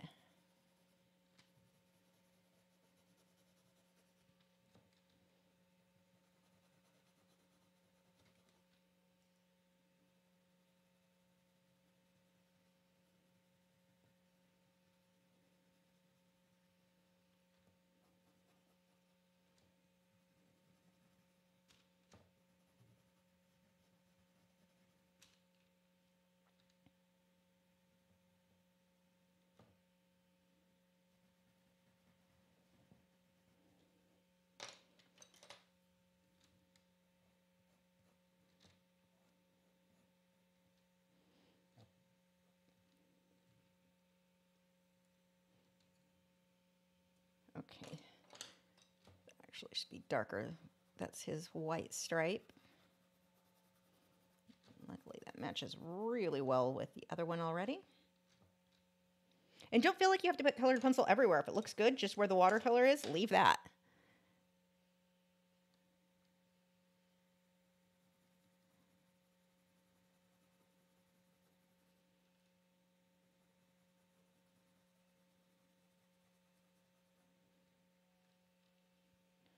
Okay, I'm gonna lighten up a bit. Ooh, I don't know if I want this apricot or, let's see which one shows up better. Ooh, that's perfect. That makes me really happy. That looks so good.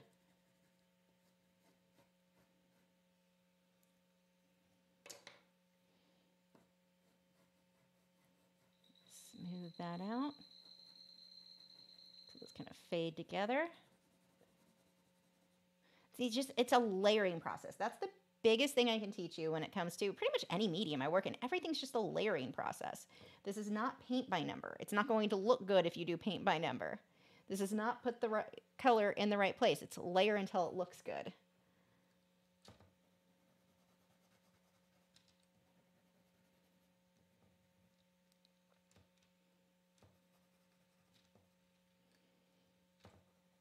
Clownfish is fading off behind the anemones he's all tangled in.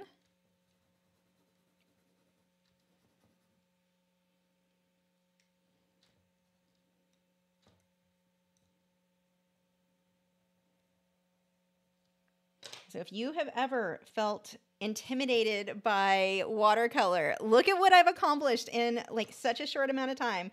And I love how it looks. It looked terrible until I went on top with the colored pencil. The colored pencil will allow you to be a bit messier while you get the hang of the watercolor.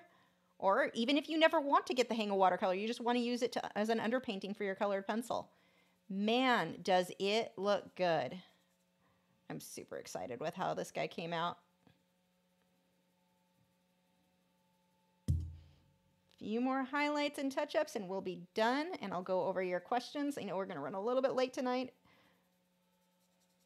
Moderators, please don't feel like you have to stay if you guys want to get to bed. I'll try to keep it short. But I do know it will be a little bit later than usual in order for me to get through questions tonight.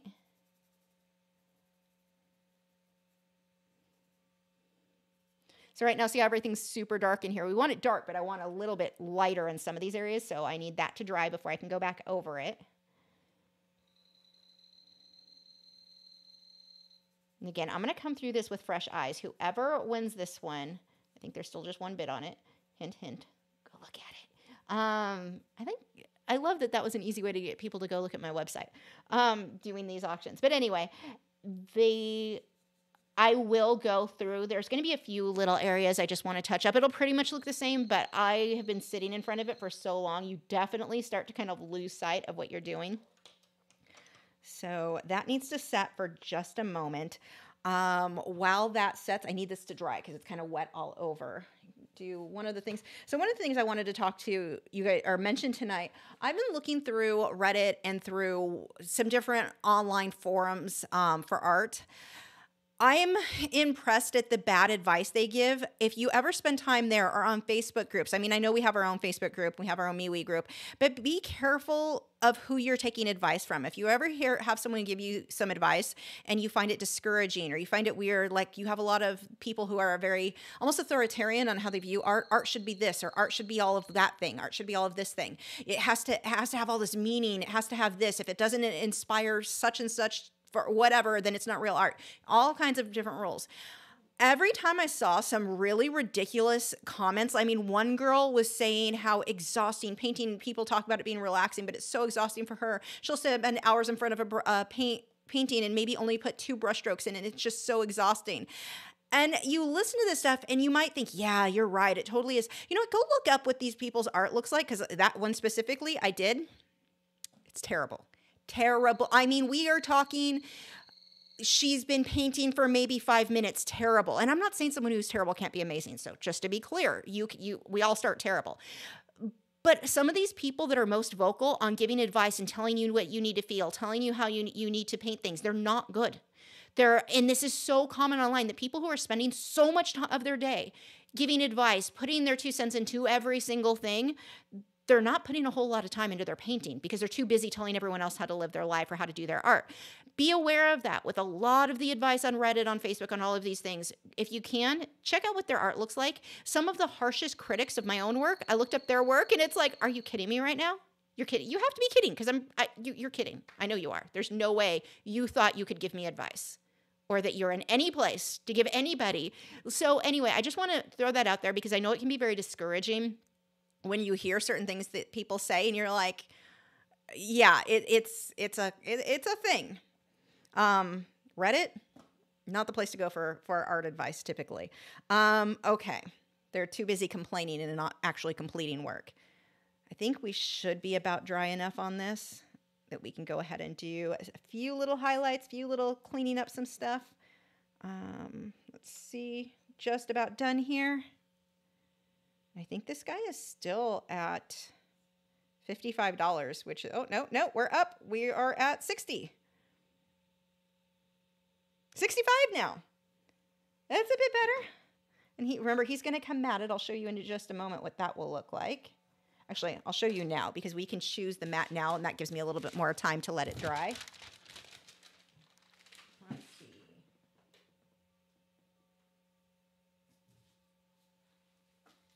So whoever wins this, you're going to need to let me know which color matte you want. Let me open this. So you can get these just a simple, basic 5x7 matte in this case. And it makes it an overall size of an 8x10, which fits a standard 8x10 matte or frame. Makes it super easy to frame. Just any frame that has glass, you just go anywhere. You could go to Walmart if you wanted and get a frame there. So these are going to be your options. We've got the white. So you can see what that does. It really pulls this area out. And then we have the black, which makes the black stand out. It kind of draws your attention from the darks to the lights. So these are the 2 frame choices. Honestly, they both, I normally don't lean towards white, but I think I kind of like the white better myself on this one. You could go, it's going to be personal preference. Whoever wins, you get to choose which one you want it to be in. But I will have this all matted for you. So all you need to do is pop it into any 8x10 frame. Okay, let's see if that's dry enough.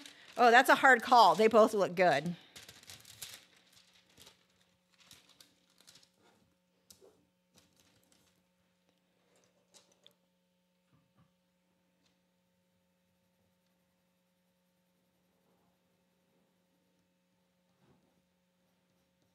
So I've got a lighter yellow. I'm just going to get a few little highlights here. I don't know how well that shows on the camera, but it looks really good in person. We've got some detailing in here. We can start adding.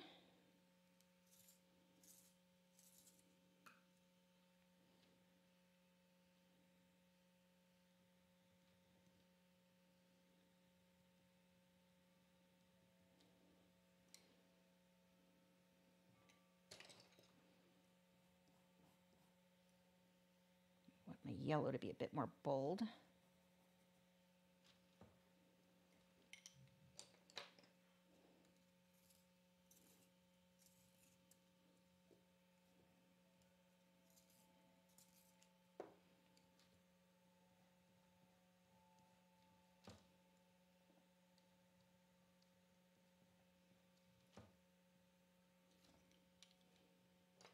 These little details will make such a difference, just taking a little bit more time.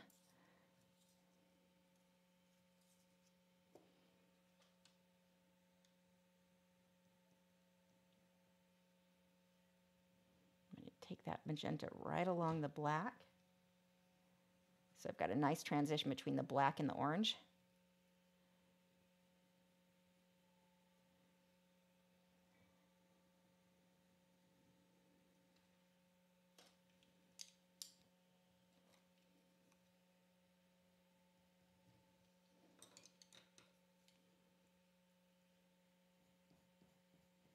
And a little bitey face.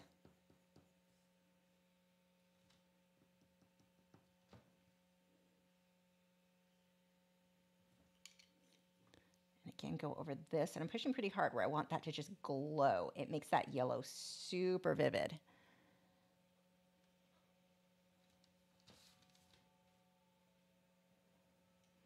And I've got to clean this up here.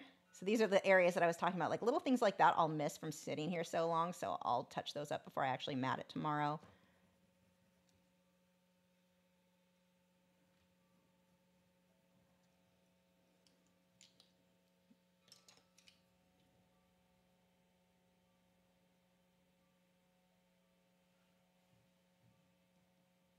That wind is going crazy out there. That storm must be getting close.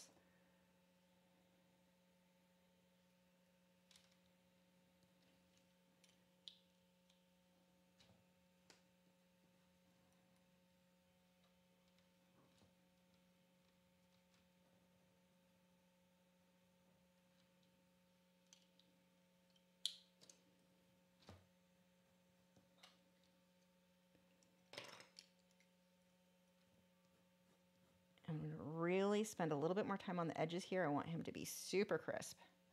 I do not want that to be a fuzzy edge, where this is, you know, your more macro type shot where you're zoomed in.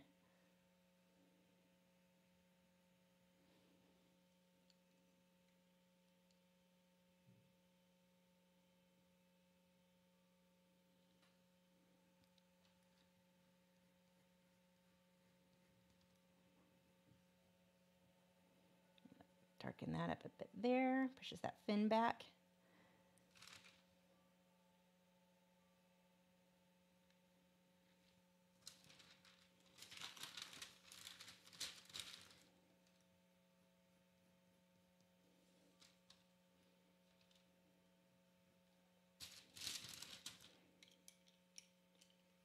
Here we want that, pull that white back out.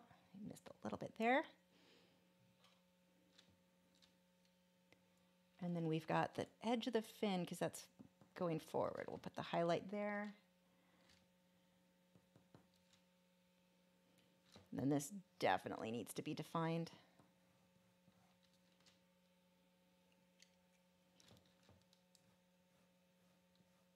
I'm pushing pretty hard to make sure that's a nice clean edge.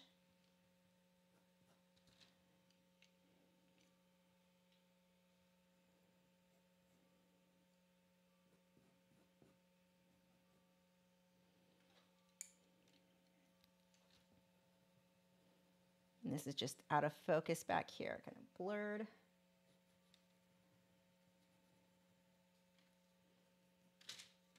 Definitely want to get it a bit darker though. I don't have much variation.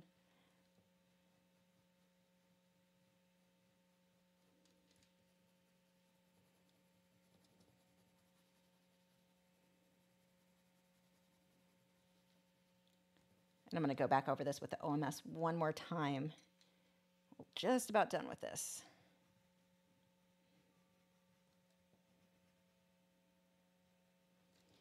Now, of course, you can take the time and spend more time and get more detail. That's completely up to you when you work on something like this.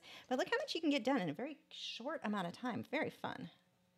I love this combination of colored pencil and watercolor.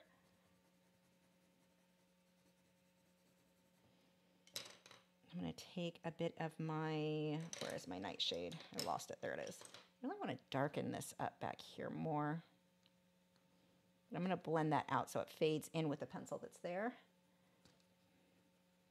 But this will push the body back some.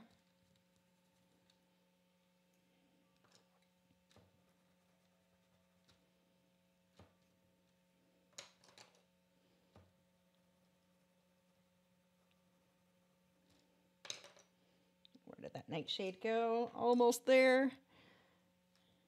So close.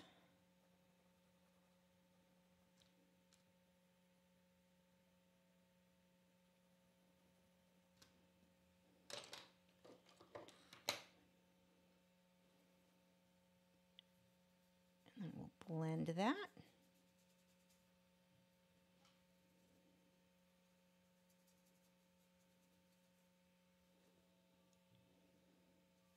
Jail, thank you so much for the super chat. Hold on, I will blend this and then give the boys their treat.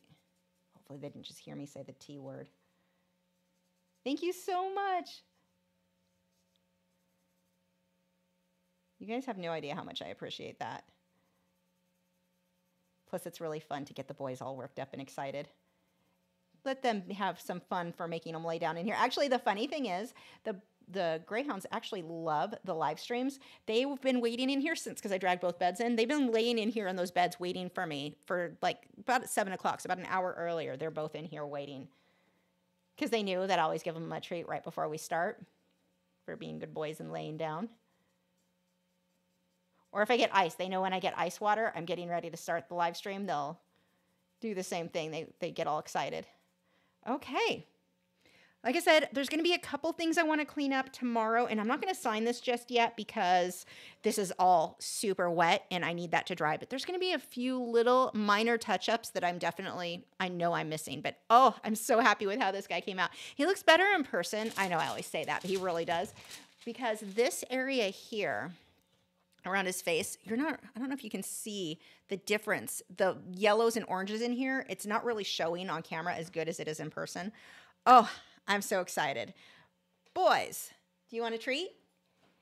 JL gave you, JL, I'm butchering your name and I apologize, but you have been gifted a super chat, boys. You want a cookie?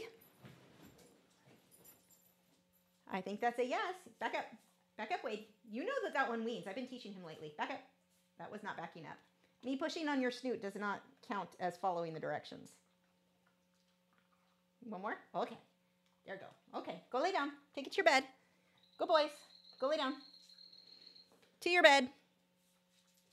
Down. And now we will start going through. We've got some topics to go over and some questions to answer from you guys. Wade, go lay down. Lay down.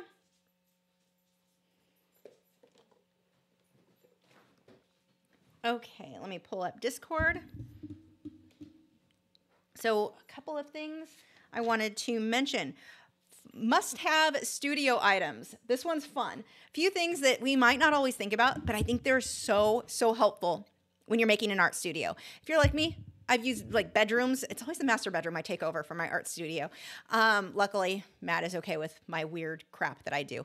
But my 5 must-haves. 1, especially if you're in an apartment or if you've got carpet, go to like Home Depot or Lowe's, whatever hardware store, get yourself a drop cloth. I like the waterproof ones the best, but get yourself a What are you doing?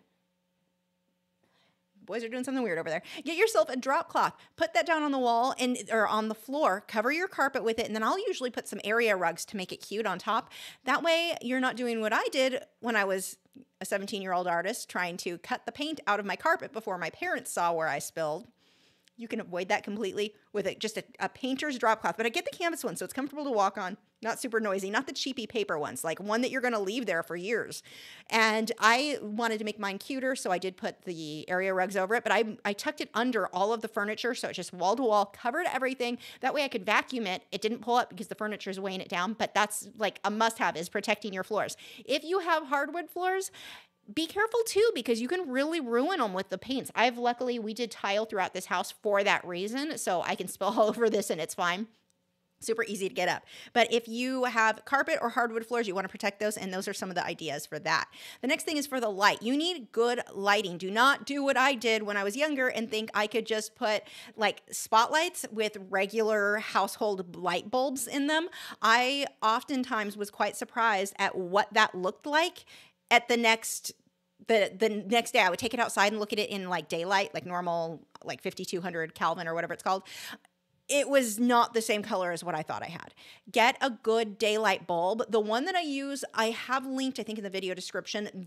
I use the easel clamp light one, but they've got floor ones. They've got all kinds of different models that work. I've got the Amazon link in the video description that work really, really well. But the one that I use is not currently in stock. I don't know why, but that's the brand that I use, and the lighting is great. You want something that you can turn up or down. You want something that's easy to adjust, to move around. You also want to keep in mind, it's ideal for you to have your easel lamp or wherever you're working at a table. You want that at about a 45-degree angle from your artwork. You're not trying to get it at a 90-degree angle because the glare will be horrible, but something that can adjust.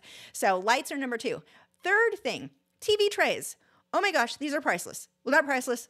They're, not that terribly expensive, but they're so useful and something that you're going to get paint all over. I do it all the time, but all my TV trays are covered in paint. I don't use them for eating. I use them for everything else. If I rearranged or I'm working on a big project and I don't have room on my normal table, I can use it to hold my water. I can use it to hold my palette. I can use 2 of them to hold a really big canvas while I varnish it if it's too big to sit on my normal table that I varnish my work on.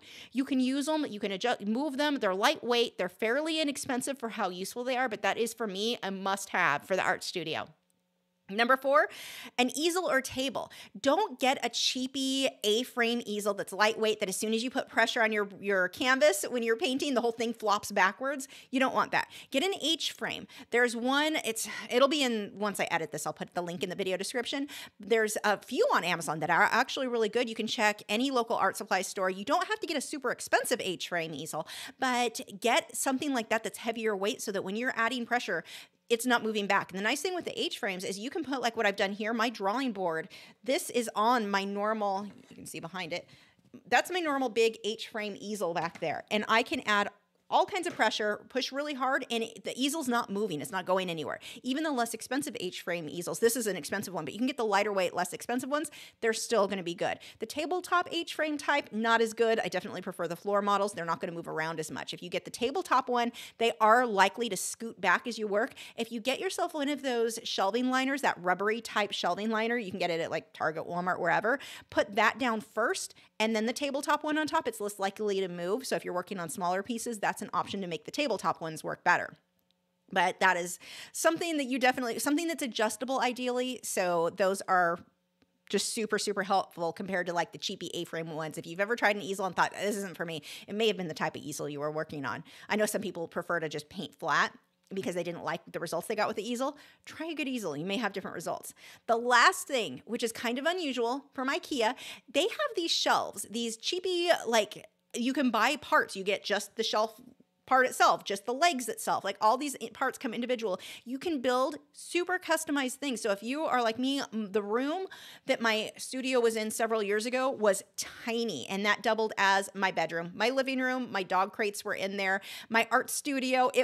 I was in the tiniest room for many, many years. These cheap shelves from IKEA I'll put a link in the video description to one that's already put together, but you can, not the live stream description, the one I'll edit later, but you can customize those so it fits, like, let's say one shelf just fits 8x10 canvases. You can line up your 8x10s, and then you have your next shelf fits your larger size, but you can customize how those shelves are very, very well. It's an unfinished wood, so you can paint them and make them look however you want, but it's so, so convenient if you're in a tight space, but you need storage.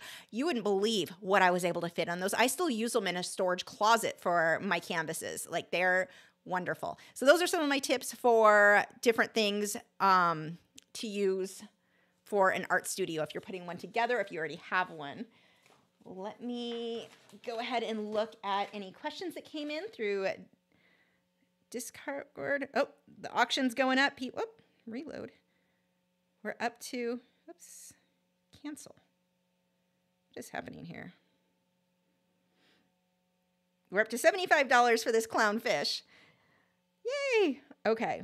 What am I looking for? Whoever gets this, you're getting a deal. I'm excited for you.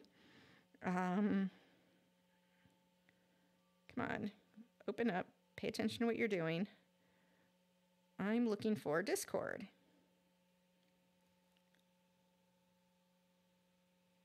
Here we go. Okay. Violet Sky, oh, I'm wearing the wrong glasses. No wonder I can't see. I'm like, this doesn't work. Violet Sky says, I have a few unfinished paintings that I want to gesso over so I can reuse the canvas, but I can't remember if they're oil or acrylic. Going to use oil-based gesso just in case. Is there anything different with oil-based gesso? I've never used it. I haven't either. That's probably a safe thing to do. There have been a few paintings I did where I'm like, was that an oil or acrylic? I'm varnishing it with an oil varnish just in case because it's safe for both. So I think that going with an oil varnish is safe just in case. Tip though, before you varnish it, when you do something like that, lightly sand that down so there's a bit more tooth. If you build up to where it's super smooth, the varnish doesn't stick as well. It'll stick, but not as well. So I would take a sandpaper, maybe like a 320 grit sandpaper. Is that a grit? Is that a thing, or am I making up numbers? But around that thing, lightly go over that, sand it down before you gesso it. But I've not used an oil gesso myself, so I don't really have advice there other than sand it a little bit first. And I think you're smart if you weren't sure if it was oil or acrylic, because that's what I do with my varnishes. I've had a few paintings where I'm like, I don't know. We're going with the oil varnish just in case. Gail said, I bought a 10.5 tablet for reference photos. I use a glass drawing table, not an easel. What do you or would you recommend to position my device, such as a clamp or stand? I'm not sure. I've not used that because that 10.5 is not big, so you don't need a lot. You know what's convenient, though, is a music stand. That is what I'm using. Actually, this one may be for computers because it's a heavier weight one. But something that light, something that would be a music stand or even a lightweight easel. If you're working on a table, that A-frame easel I was talking about earlier, which is kind of terrible for most things, works great for that. You can set your, you'd probably have to put a board behind it first or like a piece of cardboard so it didn't fall between the thing. But a small A-frame in that case would be a very inexpensive way to go, or something that would hold a book. If you've got, like what they do for cookbooks, you just need a little something small like that. Do a Google search on Amazon for cookbook holder or book holder. Book display would be a search that you might want to use, but a small, cheap A-frame would work fine. If you set it on something, you can set that on a TV tray next to you. As far as a clamp, I don't know. You'll have to Google it. I don't know. There's probably some cool devices or not. You Google it, or Amazon probably has all kinds of things to do, like holder, tablet display. I just search those in and see what comes up. But I'm not sure, other than like if you're working on a table, like flat at a table and this is sitting next to you on the table, I would just use an A-frame easel. Violet Sky said, what are your thoughts on painting the sides of a canvas? Solid versus color versus carrying the painting around. What is your preference? So I actually have a video just about this, and you can see the difference in painting it around versus what to do with the edges. So we do have one if you do a search on YouTube where I show you exactly what I mean, but absolutely continue the painting around the edges whenever possible. I used to just paint the edges solid black, sometimes that can work, or solid, whatever the color of the painting is. It works, but if the buyer hangs it without a frame, this is more important on a box canvas, a thicker canvas than a thin canvas. A thin canvas, a solid color is generally fine, but a thick canvas, especially a nice box canvas, continue that around the side every time, because even if you go with the perfect solid color, it feels unfinished. It looks very amateur-like. It will always look nicer if the painting continues around the edge, which is something that I've started doing over the last few years. I didn't used to, and the difference is huge on the paintings that I continued that around. So definitely recommend continuing around the edge. Clark Finder said, how do you like the Mimic brushes by Creative Mark? Love them. Like they're kind of my go-to. I tend to grab them more than anything else. I really like them. JL, who I'm butchering your name again, and I apologize. I suck. I'm sorry. Said, what other mediums have you used with watercolor apart from colored pencils? Love the painting with ink and watercolors. Charcoal works pretty well with it. I think that's all I've really used. I can't think of anything else I've gone over. You could go over it with graphite. I don't know why you would want. I'm already sitting here and seeing things that I'm going to clean up just a little bit tomorrow. Let's see. Yeah, I haven't really done that much mixed media. Usually I just go with colored pencil, but charcoal would probably give you a really cool look. It would be a very stylized look. Let's see. You use the same brush cleaner for oils and acrylics. Yes, I use the Masters. The Masters?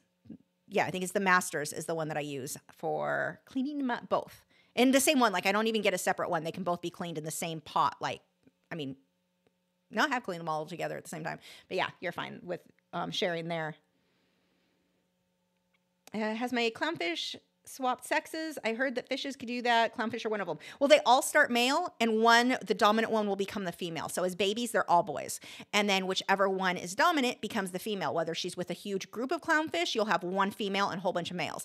If something happens to that fish, the next dominant fish in the line will turn, even as an adult, will turn to a female. So like if there's a breeder of one guy who I know, Rod's Fish Food, he was telling me about his original clownfish. They were like 30 years old. The female, they just kept breeding and breeding. And when the female finally passed of old age, the male, he got another clownfish, a little one, for the one that was the male. And the male, because that was now the dominant, the bigger, older fish, turned into the female.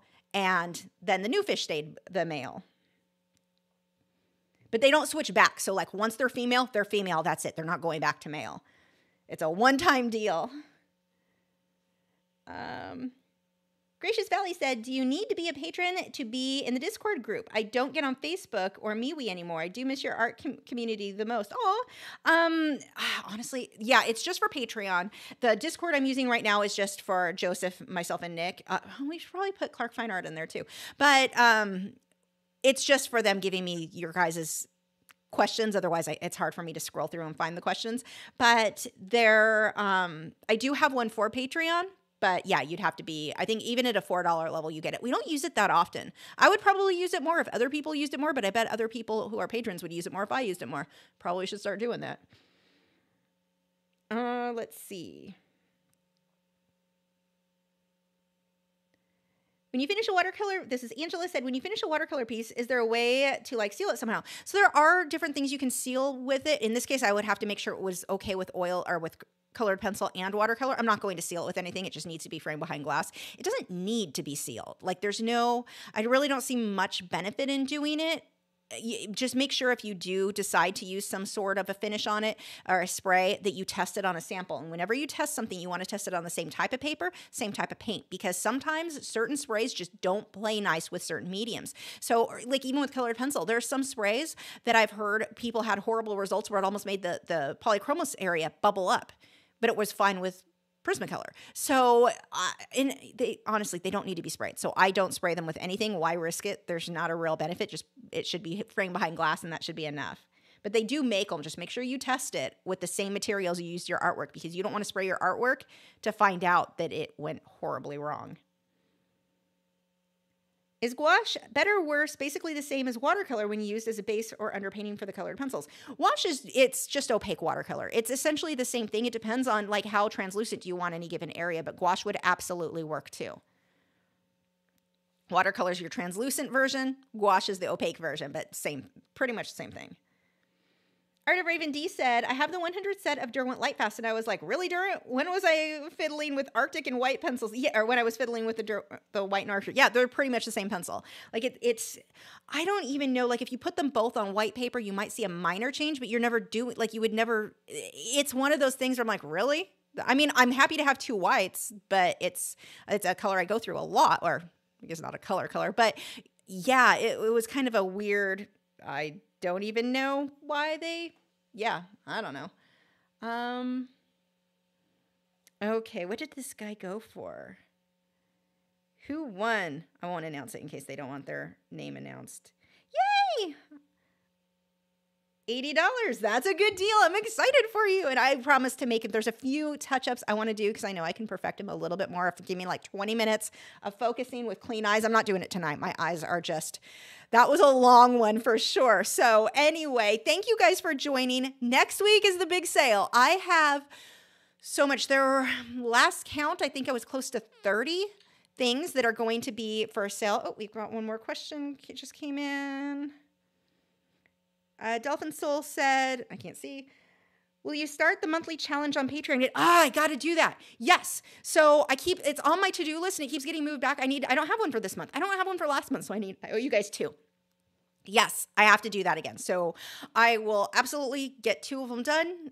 I keep searching and then I get caught up doing something else and I have been a failure. I owe you guys 2 of them. I will get that done. So yeah, and then we've got the, thank you for reminding me. If you could do me a huge favor, if I don't get that done in the next couple of days, ask me again because I'll start feeling guilty like, oh, I'm failing and I'll get it done. So I owe you. Thank you guys so much for joining. Thank you to our moderators. Clark Fine Art, she's got a channel here on YouTube. She does live streaming. Nick has a channel. He's not been making videos, but super helpful still. And of course, everyone knows Joseph also live streams every Monday, except for yesterday, or not yesterday, day before.